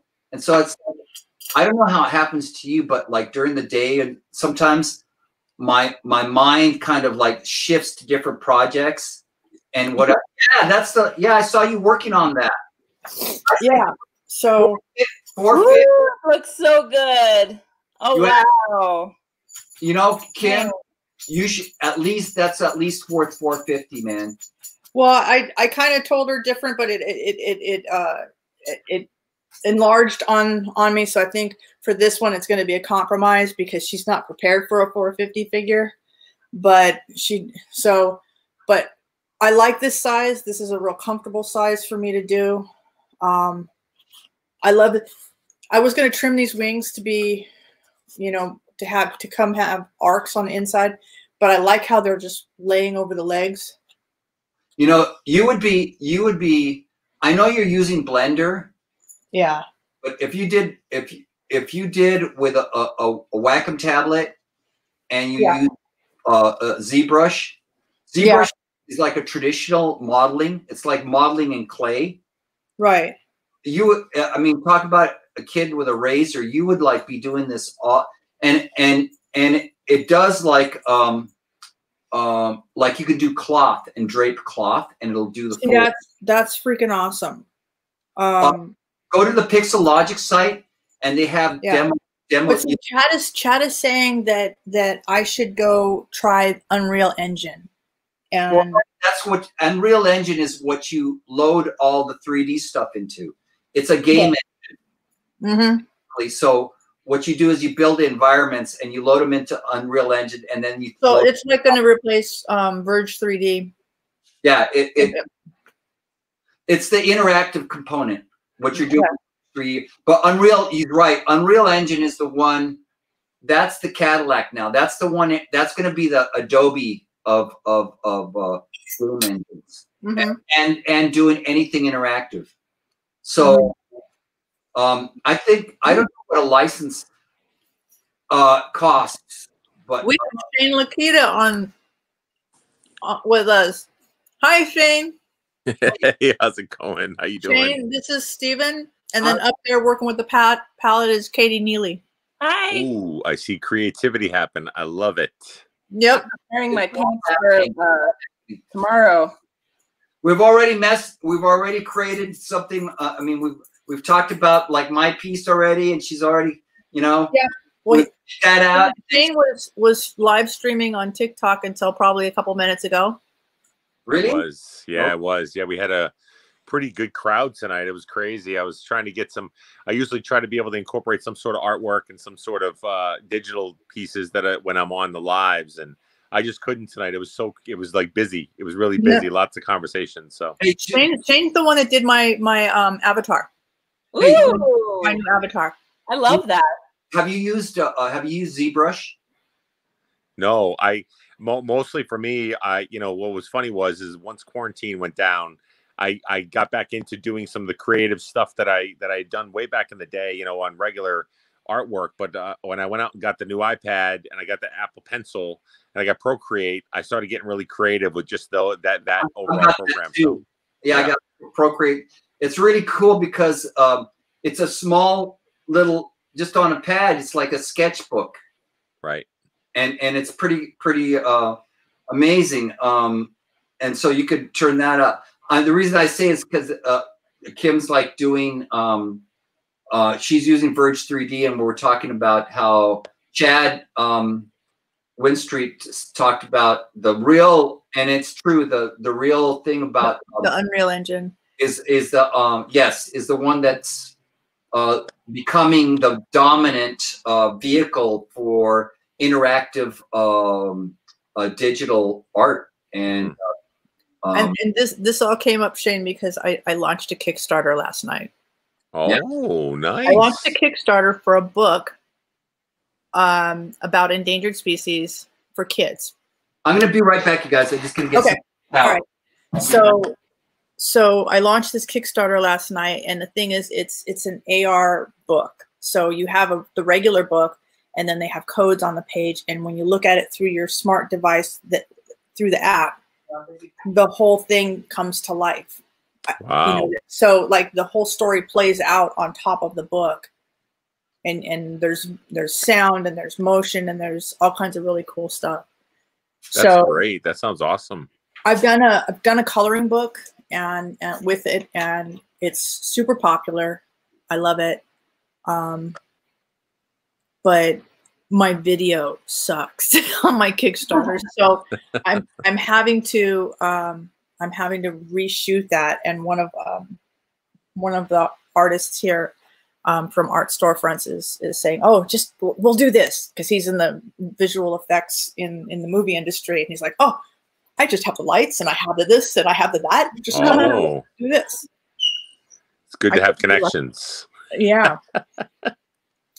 So I was going to sketch out the whole book, but I decided that I was going to take the 3D components from the Turbo Squid, which is where where I want to buy, and then I created this scene, and then I ran a Photoshop filter, an action. Yeah. And a Photoshop sketch action. So. That's awesome. That's exciting, though. Kickstarter. I mean, that's nerve-wracking and exciting at the same time, you know? Yeah. You know, I'm like, okay, a bunch of people have seen it, but I don't like the video, so I don't want to continue sharing it until I get the new video. Chad says, "Can we pause your 30-day campaign?" And I'm like, no. So. Yeah. Once it's a go, it's a go. I know. Have you done a Kickstarter before? I've partaken in them before, none of my own, but through friends and things like that we've done. So yeah. Right.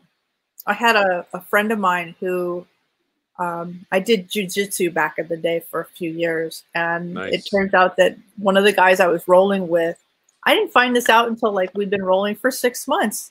He's a fine artist, and I'm like, what? And he worked for Disney. Wow. And now he's moved to Florida, and he did a Kickstarter for his own book, and he does life drawing, and his stuff is amazing. Wow, that's awesome. But yeah, he did a Kickstarter, so I'm like, okay, maybe we can get this. Maybe we can do this. I'm full of confidence, but then I'm nervous as heck. Oh yeah, that's the way it always is. I think artists are that way in general, aren't they? Like they're really confident in the things that they do. But then they're also, when they're challenging their thought process or they're trying to step outside their comfort zones and stuff like that, we become kind of our own worst critic. And we're always like, you know, we start nitpicking stuff or picking things apart and those kind of things. And then the mental side kicks over, and we're just like, we sell ourselves short sometimes of the real true value of what we bring to the table sometimes. And I feel that artists do that all the time, you know? Totally. Gretchen is saying that Kickstarter is how the oatmeal started. His mom is a very close friend. What's the oatmeal, Gretchen? It's an awesome comic. Okay. The one thing that we have in common is that we use Art Storefronts as our web platform. So we have these marketing meetings twice a week that we go to that are like an hour and a half, 2 hours. So we have these 1.5 to 2 hour Zooms twice a week. I missed today. But are they like brainstorming sessions? Well, they're marketing advice. So like they have a marketing calendar, and they tell you, okay, this is what we're doing. This is the plan. This is the overall. You know, what are you struggling with? What are you struggling with? How can I help you solve that problem, et cetera, et cetera. So it's pretty cool. You know, it's awesome. Did you do the thing you were going to do with Dave Makes Things with Dave Connery? That's Saturday. Nice. That's Saturday. I'm really stoked about that. I have the website set up, the products put in, the links put in, everything's there. Just waiting for Saturday. I'm you know, I think I'm trying not to make, you know, we're being advised by the company, the marketing company that runs our sites, that, hey, the more you're out there, video is king. The more you're out there, the more you're in front of people, the more people are going to come to your lives. So you got to do 1 billion of them, do 1,000 of them, you know? Yeah. So I'm not trying to get all excited about one show and put all my eggs in that basket. This is another show, and I just want to keep doing shows with different artists. Right. You know? Yeah, the consistency is key. It really is, with any kind of social media, any kind of artwork, any kind of, I mean, in general. And I know that, you know, one of the things, and I know I kind of strategize around where, I don't know if you've listened to a lot of Gary Vee. Gary Vee does a lot of stuff where he talks about your consistency of your content, no matter what your content is or what you're trying to bring to the table. Your consistency gets in front of more eyes, and if more eyes can see what you're doing, the more viral and an attraction can feel of whatever they connect with, and they kind of sift through the whole landscape and the noise to figure it out. It's so crucial to stay consistent with it. It's the only advice, because I do podcasts as well. Right. And, You do the coffee and my podcast, literally, the only reason that it stays where it's at is because I'm consistent every single week with a show to put content out, and people that have now become followers or subscribers to the content now are like, they're advocates, right? And they're like, okay, now they start to share it with their friends and everybody else. So it's really good. Yeah, love Gary Vee. Yeah. Yeah. So, yeah. I mean, so, you know, my problem is that I'll try something, and then if it's not working, I get impatient and I'll move on to something else. Yeah. But this show is something that I started maybe 3 weeks ago. But before that, it was called 4 at 40. No, it wasn't 4. It was just paint. Excuse me. I was just painting. I would go live and I would just paint. And it's like, okay, you know what? The concept of that show was that I'm going to start from scratch from a drawing, and you can get that drawing, whatever it's going to turn into, for this price. But the longer I paint, the more expensive it becomes, the more finished. So it's like you could get in early, but you wouldn't know what you're getting into. And it never. I love the idea. I just don't think my audience is ready for that. Yeah. Is that kind of what Dave's doing on his, right? With his pieces, you mean like as you add on to it, you're saying like a whatever art that you're doing? Is that what you're saying? I would start with a blank canvas, and I'm like, okay, I'm going to draw an ostrich today, and I'm going to work on this ostrich. Right. And you know, every hour it would go up $50 or something, you know. So, but you would see how it's progressing. Right. You know. So you either trust that it's going to come out like the rest of my stuff. You That's a lot of faith. That's a lot of faith in what they're at with it. I know.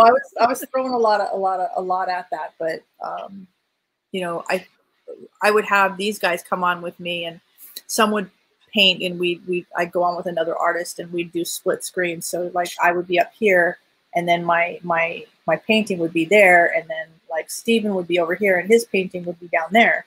And we would just like be creating together simultaneously. Oh, sorry, my phone rang. I'll have to call him back. Yeah, so, you know, but it was more fun when we were on as a group, and then we were just talking about, hey, did you try this? Hey, did you try that? And, you know, this marketing, that sale, this advice, this social media, whatever. And that's the format that I think we were getting more traction with than anything. So that's this format. Yeah. It's collaborative. I like that. I like that. I watched one that there's another artist on TikTok named Madeline Janelle that does a lot. I love her. Yeah. She and I are buddies. I watched her live when she did it with another artist, Scott. I think I can't remember his last name, but they did. So he stepped out of his comfort zone and she stepped out of hers, but they came together with a concept of a girl and a boy drawing a back-to-back painting. Yeah. And they're like, do I put it like this or do I put it like that? Yeah, it was incredible. It's just looking at and it was about a 7-hour session that they went through overall of where they were at with painting, and they brought it on the live through Instagram and some of the other feeds. And so I was popping in, you know, left and right to be able to just see.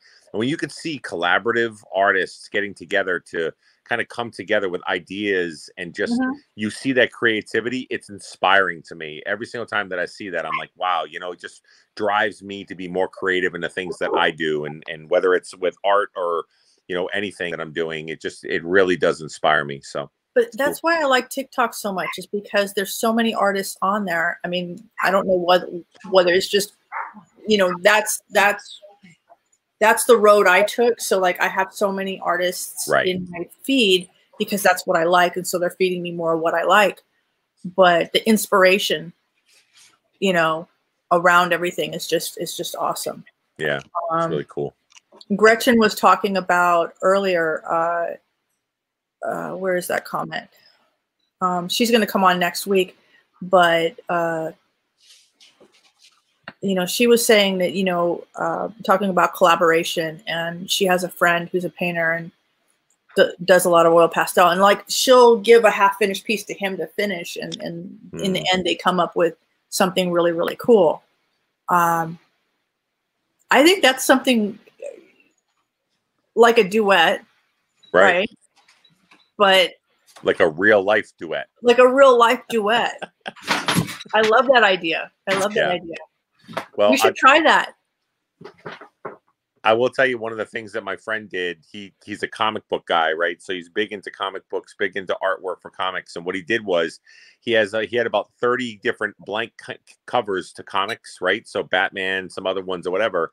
And so what he said was he reached out to all his artist friends on TikTok and he asked them, if I send you a blank canvas to a comic book, will you draw what your idea is for that cover? And so he has 7 of them going out right now, and we're all doing it. I'm one of them. Madeline Janelle was another one, and we're. Oh yeah, that's totally her jam, though. Yeah. So I'm doing Batman, and she did like this like demon looking coming out of the darkness kind of stuff or whatever. And then he's got about 5 or 6 other ones that he just sent all around the country.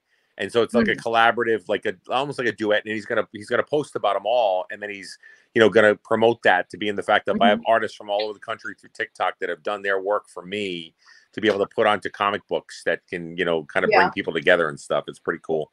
Comic books art is a collaborative art to begin with, right? You have people that are just pencilers; they're known for it, and then all they do is the pencils. They've got people that are inkers that are and then they got people that do color. They got people that just do the cover art too. Right. So this is just a natural, and it's on steroids because now we have the digital connection to an unlimited source of art and creativity. It's pretty exciting. It is. It is. I think we should like send a piece around. Katie was saying she had like a get together where they all had canvases and would start a piece, and then like there would be a 30-minute whistle or something, and they'd all rotate down one, and they'd and continue in the path that and she said that was a lot of fun. How would that work like on TikTok? That would be fun. Yeah, who you should collaborate with that or really kind of talk to that about a lot with that would be Dave Makes Things. He's into things like that because they do already stuff like, remember the whole thing where he asked people to send a small blank piece of paper that he could do artwork on and send back out just to actually the concept was to support the post office to be able to put stamps on it. But on the same token, he did all this art and it got so overwhelming that he did the one piece that he kind of like put together to be able to send, but he loves collaborative stuff. Like so, tell me what I need to put here, To feel Katie and Steven and Dave Makes Things on TikTok is the guy that I'm having the show with on Saturday.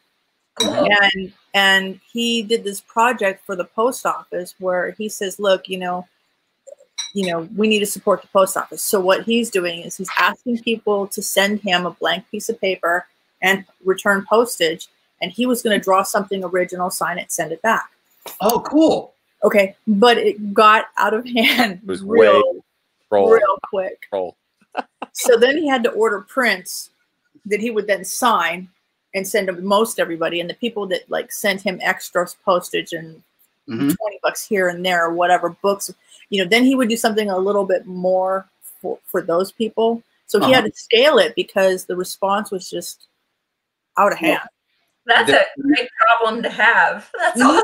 Well, you got something there now. Now it's a vehicle. You just have to know how to wield it now. Another thing we could try if you wanted to. We could all start with like one of your coloring book pages and all do our own thing with it. Oh, that would be cool. Yeah. Like we all start with the same skeleton and then we all at the same time go live at the same time, everybody work on their own at the same time and look and see the 4 different evolving pieces from the same original piece. That would be cool. I sent a coloring book to Greg Runge. Oh, so yeah. And he won't even open it and look. He won't even color it because he wants to save it. It's like a collector's item. Yeah, he doesn't want to ruin it or whatever. I'm like, dude, Now that's a character. Greg Grunge is a character. He's fantastic. I've become pretty good friends with him too. It's he's from like right outside of my hometown. He's actually looking to move back up to Portland, Maine, which is where I'm from, where I live. He wants to move back up and stuff. But you know, he became you know, very much where he went out there and did a lot of dancing, did a lot of fun stuff, and just was a good energy source or whatever. I did his avatar. If you look at his newest avatar, yeah, with the hat, I love it. Yeah, it came out really good. My brother lived in Yarmouth. You know where Yarmouth is? That's awesome. I would love this, Gretchen. Gretchen says that she could send us all a black and white abstract photo of hers, and that we would each do something different with it. That would be cool. Oh, that's cool. Gretchen's going to come on next week, so let's plan that. That would be fun. No, Greg did a thing, dance for Tristan, right? Yep. And that was my proof of concept for my coloring book. So what I did is I was going to do this book that I just did the Kickstarter for, and my sister was going to write the story. And my sister was like, "Oh, we can do these kids and do this." And I'm like, "People? I don't do a lot of people." So I decided I needed to practice people. So I started grabbing TikTokers down and just painting them and throwing it out there for comments and critiques. And Greg was one of the ones I picked because he had done Dance for Tristan. And it's hashtag Dance for Tristan for Katie and Steven is the story about this boy who's autistic and decides to go to the school dance. And he takes off the comfort of his sweatshirt that he never goes without and gets all dressed up to go to this dance. Now he's got social anxiety and other things that go along with autism because there's usually comorbidities with that. And so he gets to the school and they turn him away. They say his grades aren't good enough for him to be there at that dance. So he was like, you know, standing up for Tristan, you know, bringing awareness to the situation by doing the hashtag Dance for Tristan. And with both my boys and my daughter being autistic, you know, it kind of hit home for me. Yeah. So I did, you know, that painting of like the snail he had in the background for a lot of his dance videos. Yep. So I have a painting of the painting, and then he's coming in at an angle, and then I created a video that kind of was a jib jab with his jaw moving, and I overlaid the video and did a big AR thing with this little guy crawling out of the painting, coming around and just dancing as the big head of Greg is telling the story. And I freaking loved the idea. So you use that app that Adobe has, the Miyako or whatever. Mixamo, yeah. Mixamo is great because it has characters and it has movements, and you can pick a character, pick a movement, download it, use it in your project. So like a lot of what I'm doing is not reinventing the wheel. Yeah, it's finding artworks that other people have put up on sites where you can purchase them and bring them down and license them.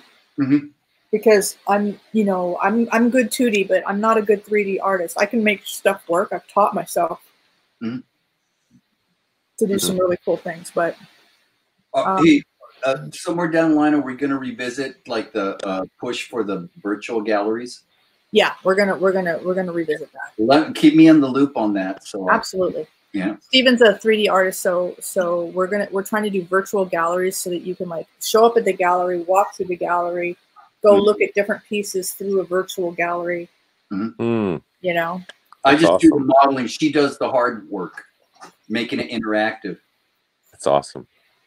Well, you know, we got look at it, 4 of us. I mean, between the 4 of us, how many ideas do we have? I mean. Oh God, I started a program that tells your future. It's called fortuneteller.java. she is taking classes on top of being an artist and just killing it. What classes are you taking right now? I'm taking 4 chemistry classes. Technically, two labs and 2 chemistry classes. One is chemistry and art, and the chemistry and art lab, which is totally awesome. Totally awesome. I'm so happy they're offering this class. That'd be great for like preservation, like, you know, preservation. We haven't covered that yet. Where it's just what it's doing is it's associating art with chemistry. So we talk about chemicals that are in art supplies and how you make paint, you know, and how the solutes work and what are the different pigments and where do they come from and how are they sourced and how does that work as far as, you know, finding the solubility of something and how things combine and all this stuff. And the catalyst and the drying time.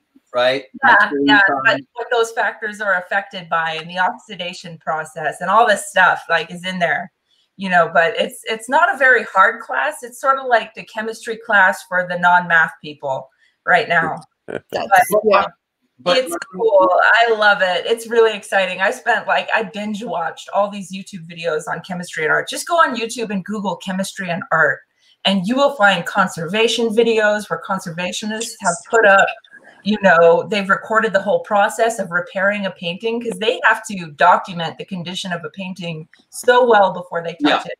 And they analyze every little part of it before, you know, they do anything. And they mix the original pigments to put back in there. And it's just crazy, all the stuff they do. It's just you crazy. guys, up to like not too long ago, artists had to mix their own paints. I mean, they had to start from scratch and take. Yeah, used to be chemists, and we used to have a really tight relationship with our chemist because our chemist would be the one who would source and make the paint and refine the linseed oil and do all that stuff.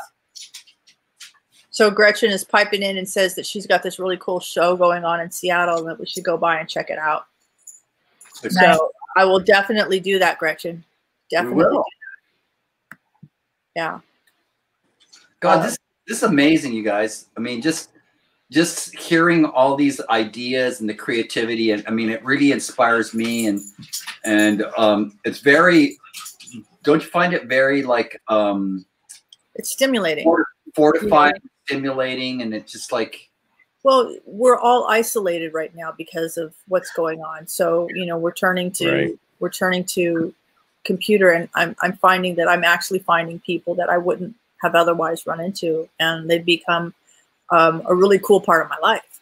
So, I mean, like you and Katie and Tatiana, and who was the other one? Lamore and Beth.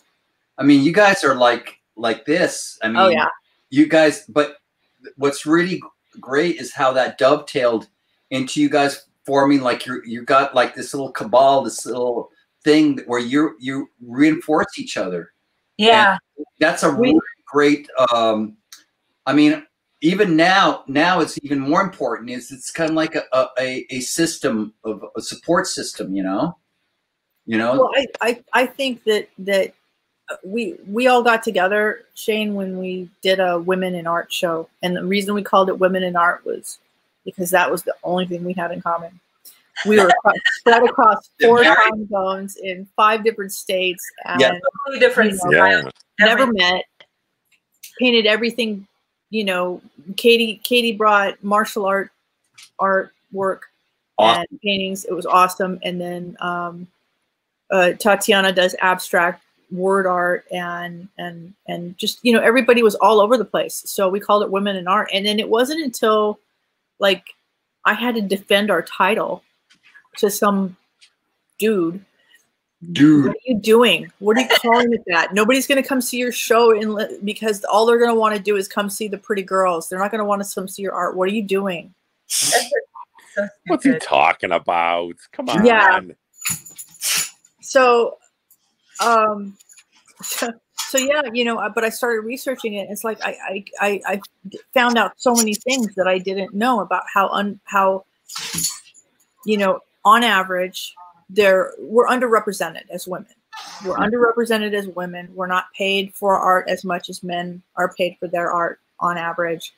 And then the attention is given mainly to men. You know, you look at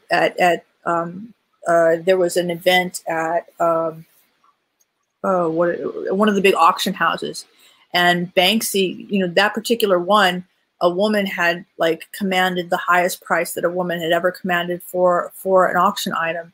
And rather than making the news, the fact that one of Banksy's pieces self-destructed over there in the corner made just huge news. He had designed it to self-destruct, but it like diverted attention away from something important that had happened. Typical. Yeah, but you know, that's just the way it is. Right. So I don't feel bad about having a women's show. But you know, it's like also like this whole thing that's happening though. The gallery structure is changing the whole thing. I mean, there's more opportunities for women, and the more you guys take the bull by the horns and just say we don't need anybody telling us what to do, and organize your shows and do that. I think it's good for art, and it's good for women in art, and it's going to be. You guys got a great opportunity. You guys should do another art show, Women in Art. You know. I think we will. I think I wanted to kind of do another big virtual show and just tag like Madeline. I would love to have Madeline. I'm trying to wrangle Madeline, but Madeline is just so busy. She is. I'll design a gallery for you. Okay, that would be awesome. That would be awesome. But yeah, I would love to have Madeline in there, and then there's a couple other really, really talented female artists, especially within Madeline's group as well. Like Deadpool Life, I think, is another one, and some other ones.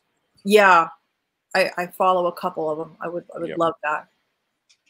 You know, like integrate music into that. You know. Well, the only problem with music is that the minute you incorporate music is the minute you get your entire show muted because you picked something that you don't have access to. Yeah, that's true. Right. Yeah. Well, I mean, you know, I'm glad that the artists are finally, for years, the producers just totally screwed recording artists. And they I guess they won a big case about 4 or 5 years ago, right? And they're finally getting paid what they deserve to get paid, you know. Mm-hmm. So I mean, there's a certain justice about that, but I'm sure there's ways of getting. I mean, if you involve the musical artists in the future, well, there are stations or places where you can go to get free music. It's just you have to be careful. That AI I showed you, Evoke, mm-hmm. It's an artificial intelligence program. Mm-hmm. And it's you know, you buy the license monthly. It's $14, and you can use that. But here's the thing. I use Adobe Spark. Do you use Adobe Spark? Shane? Yeah, but I don't. Used their. Have you used their soundtracks? I've used their soundtracks. I have to. Every time YouTube complains, says that there's a conflict or whatever. They notify me. They don't do anything with the video, and then it comes back okay. But they don't like it every blasted time. But Adobe puts it out like it's you can use it. I mean, say it's. If you look at it, there's licenses that you can download and then upload to YouTube to show that you have license for this. So there's like this extra process you have to go to when you're producing videos. I've never had a problem with that. I've used Adobe Spark. I started out using Adobe Spark's music, and I never had a problem. But the thing is, it's limited, and that's the thing. So that's why I went to this Evoke. And Shane, literally, I want you to meet my boy. Get in here. Get in here. Superman. Look at this. This is my Ian. Super. How you doing? Look at that. Look at this. Super duper. Oh yeah, I like it. I'm digging it. I'm digging it. I'm digging it. He's 18. Right? That's the difference between yours and mine. Mine's all silver and gray. Yeah. Yeah, but I have no hair. My face is like a baby's behind, no hair on it. Oh, let's not talk about behinds. He's got a hairy behind. Funny. No, it's just, you know, he's the one I have to, he has seizures, and when he has seizures, he has them in the shower, which is never a good place. I've got one of those pool noodles split in half and wrapped around the faucet so he doesn't split his head open on those anymore. And actually, and he's using shower claws for the time being until we can get his seizures under control. We just started a ketogenic diet because he's been on every medication. He has a VNS implant, and he's been on Epidiolex, which is a CBD-based, federally approved medication. Yeah. So far, so good. We've been 3 weeks on the diet and no seizures, so there's hope. Good. That's awesome. Yeah. It's a good start. Shane, check it out. What is that? I gotta take off my glasses here to see that. Is that a rhino? What is that? It's a charging rhino. I love it. Save the chubby unicorn. I love it. That's fantastic. That's great. Are they? They're not really aggressive creatures by nature, are they?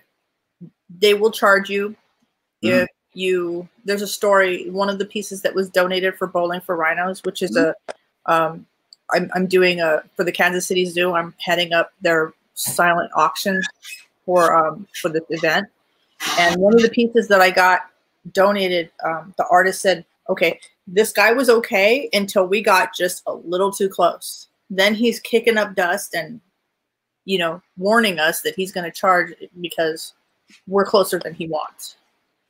So I think, you know, they're defensive, you know. Right. But territorial. Do they associate in herds or smaller groups? From what I know, they're in groups. I know more about elephants than I do rhinos, believe it or not. So. Yeah, I think I think that there's a lot more known about elephants than rhinos. Well, see, and that's the thing, and that's like the concept of the book is that when the kids start to meet the animals, they talk to the lion and the elephant. The lion and the elephant are actually on the IUCN Red List as vulnerable, which is towards the lower end. And it's because they're high visible animals and attention has been paid to them. But in the story, they're like, you know, we're doing better because people have attended to us, but we're luckier than these others. Let me introduce them, and then introduce the rhino, which, you know, the black rhino, there's maybe between 1,000 and 2,000 individuals, you know, and there used to be hundreds of species of rhinos, and you know, we're down to 5, and all but one are at some level of not good, endangered, you know. So. Hey, I got to run. I really appreciate you inviting me to this little collaboration. I love this. This is really cool to be able. We're going to do this every week. Yeah. I'll shoot you a link. Join when you can. I appreciate that. That's really awesome. Nice meeting all you guys. I appreciate it. Nice to meet you. Great. Show off your come next week and show off your project with the avatars. Oh yeah, absolutely. I'll bring I'll be able to show off some of the actual avatars that I've done, and kind of and the concept behind it, the paying it forward concept. Please. So please, yeah. Okay, all right. Okay, I'll send you a link next week. I'll see you next week. All right. Thanks, guys. Bye-bye. Bye-bye. So there we are. Yeah. This is great, man. This was a really good show. I am going to have to wind it down because I have like a ton of stuff to do. Yeah. And normally this show runs for an hour, and we've been on for 2 hours and 15 minutes. So yeah, this is fantastic. Thursday nights, man. Thursday nights at 6 o'clock. And, you know, I just throw the link out there. You know, I was getting ready to start. I had 5 minutes to go, and I had nobody in my backstage. So I went to Small Wins, and I threw the link in the middle of Small Wins, and I said, come out. Yeah. So I'm going to do that and like just let people join, and I think it's gaining more of a structure as we go along. Yeah, but I look forward to doing this Thursday nights. Yeah. Are you starting a painting, Katie? I'm working on a commission. I'm getting videotaped painting tomorrow, so I got my paints ready to go. They're coming over at like 9 in the morning. I have to clean my house. Actually, it's what I have to go do. The not fun stuff. Oh, it is. Actually, I enjoy it because the other thing I do is bust my. You know, it's a break. When I stop to clean the house, I'm taking a break. That's my break. Yeah. Put on music. Just clean. Exactly. I can put music on and do it. You know, I was trying to jam. I can code and listen to music, but I can't like do chemistry problems like math while I'm listening to music. I don't know why. you know, but even if there's no lyrics, I'm just like, I need silence to, you know, do stoichiometry or whatever it is. I remember that. Yeah. So next Thursday. All right, 6 o'clock. We're gonna go. I want the structure I want to have for this is, excuse me, show off what you're working on. Bring any questions or problems or hurdles. Okay. And just camaraderie. Okay. That's awesome. All right. Love it. We'll enjoy it like we did this week. Okay, so next week's palette check. Join us. All right, palette check. All right. See you guys. All right. Talk to you later.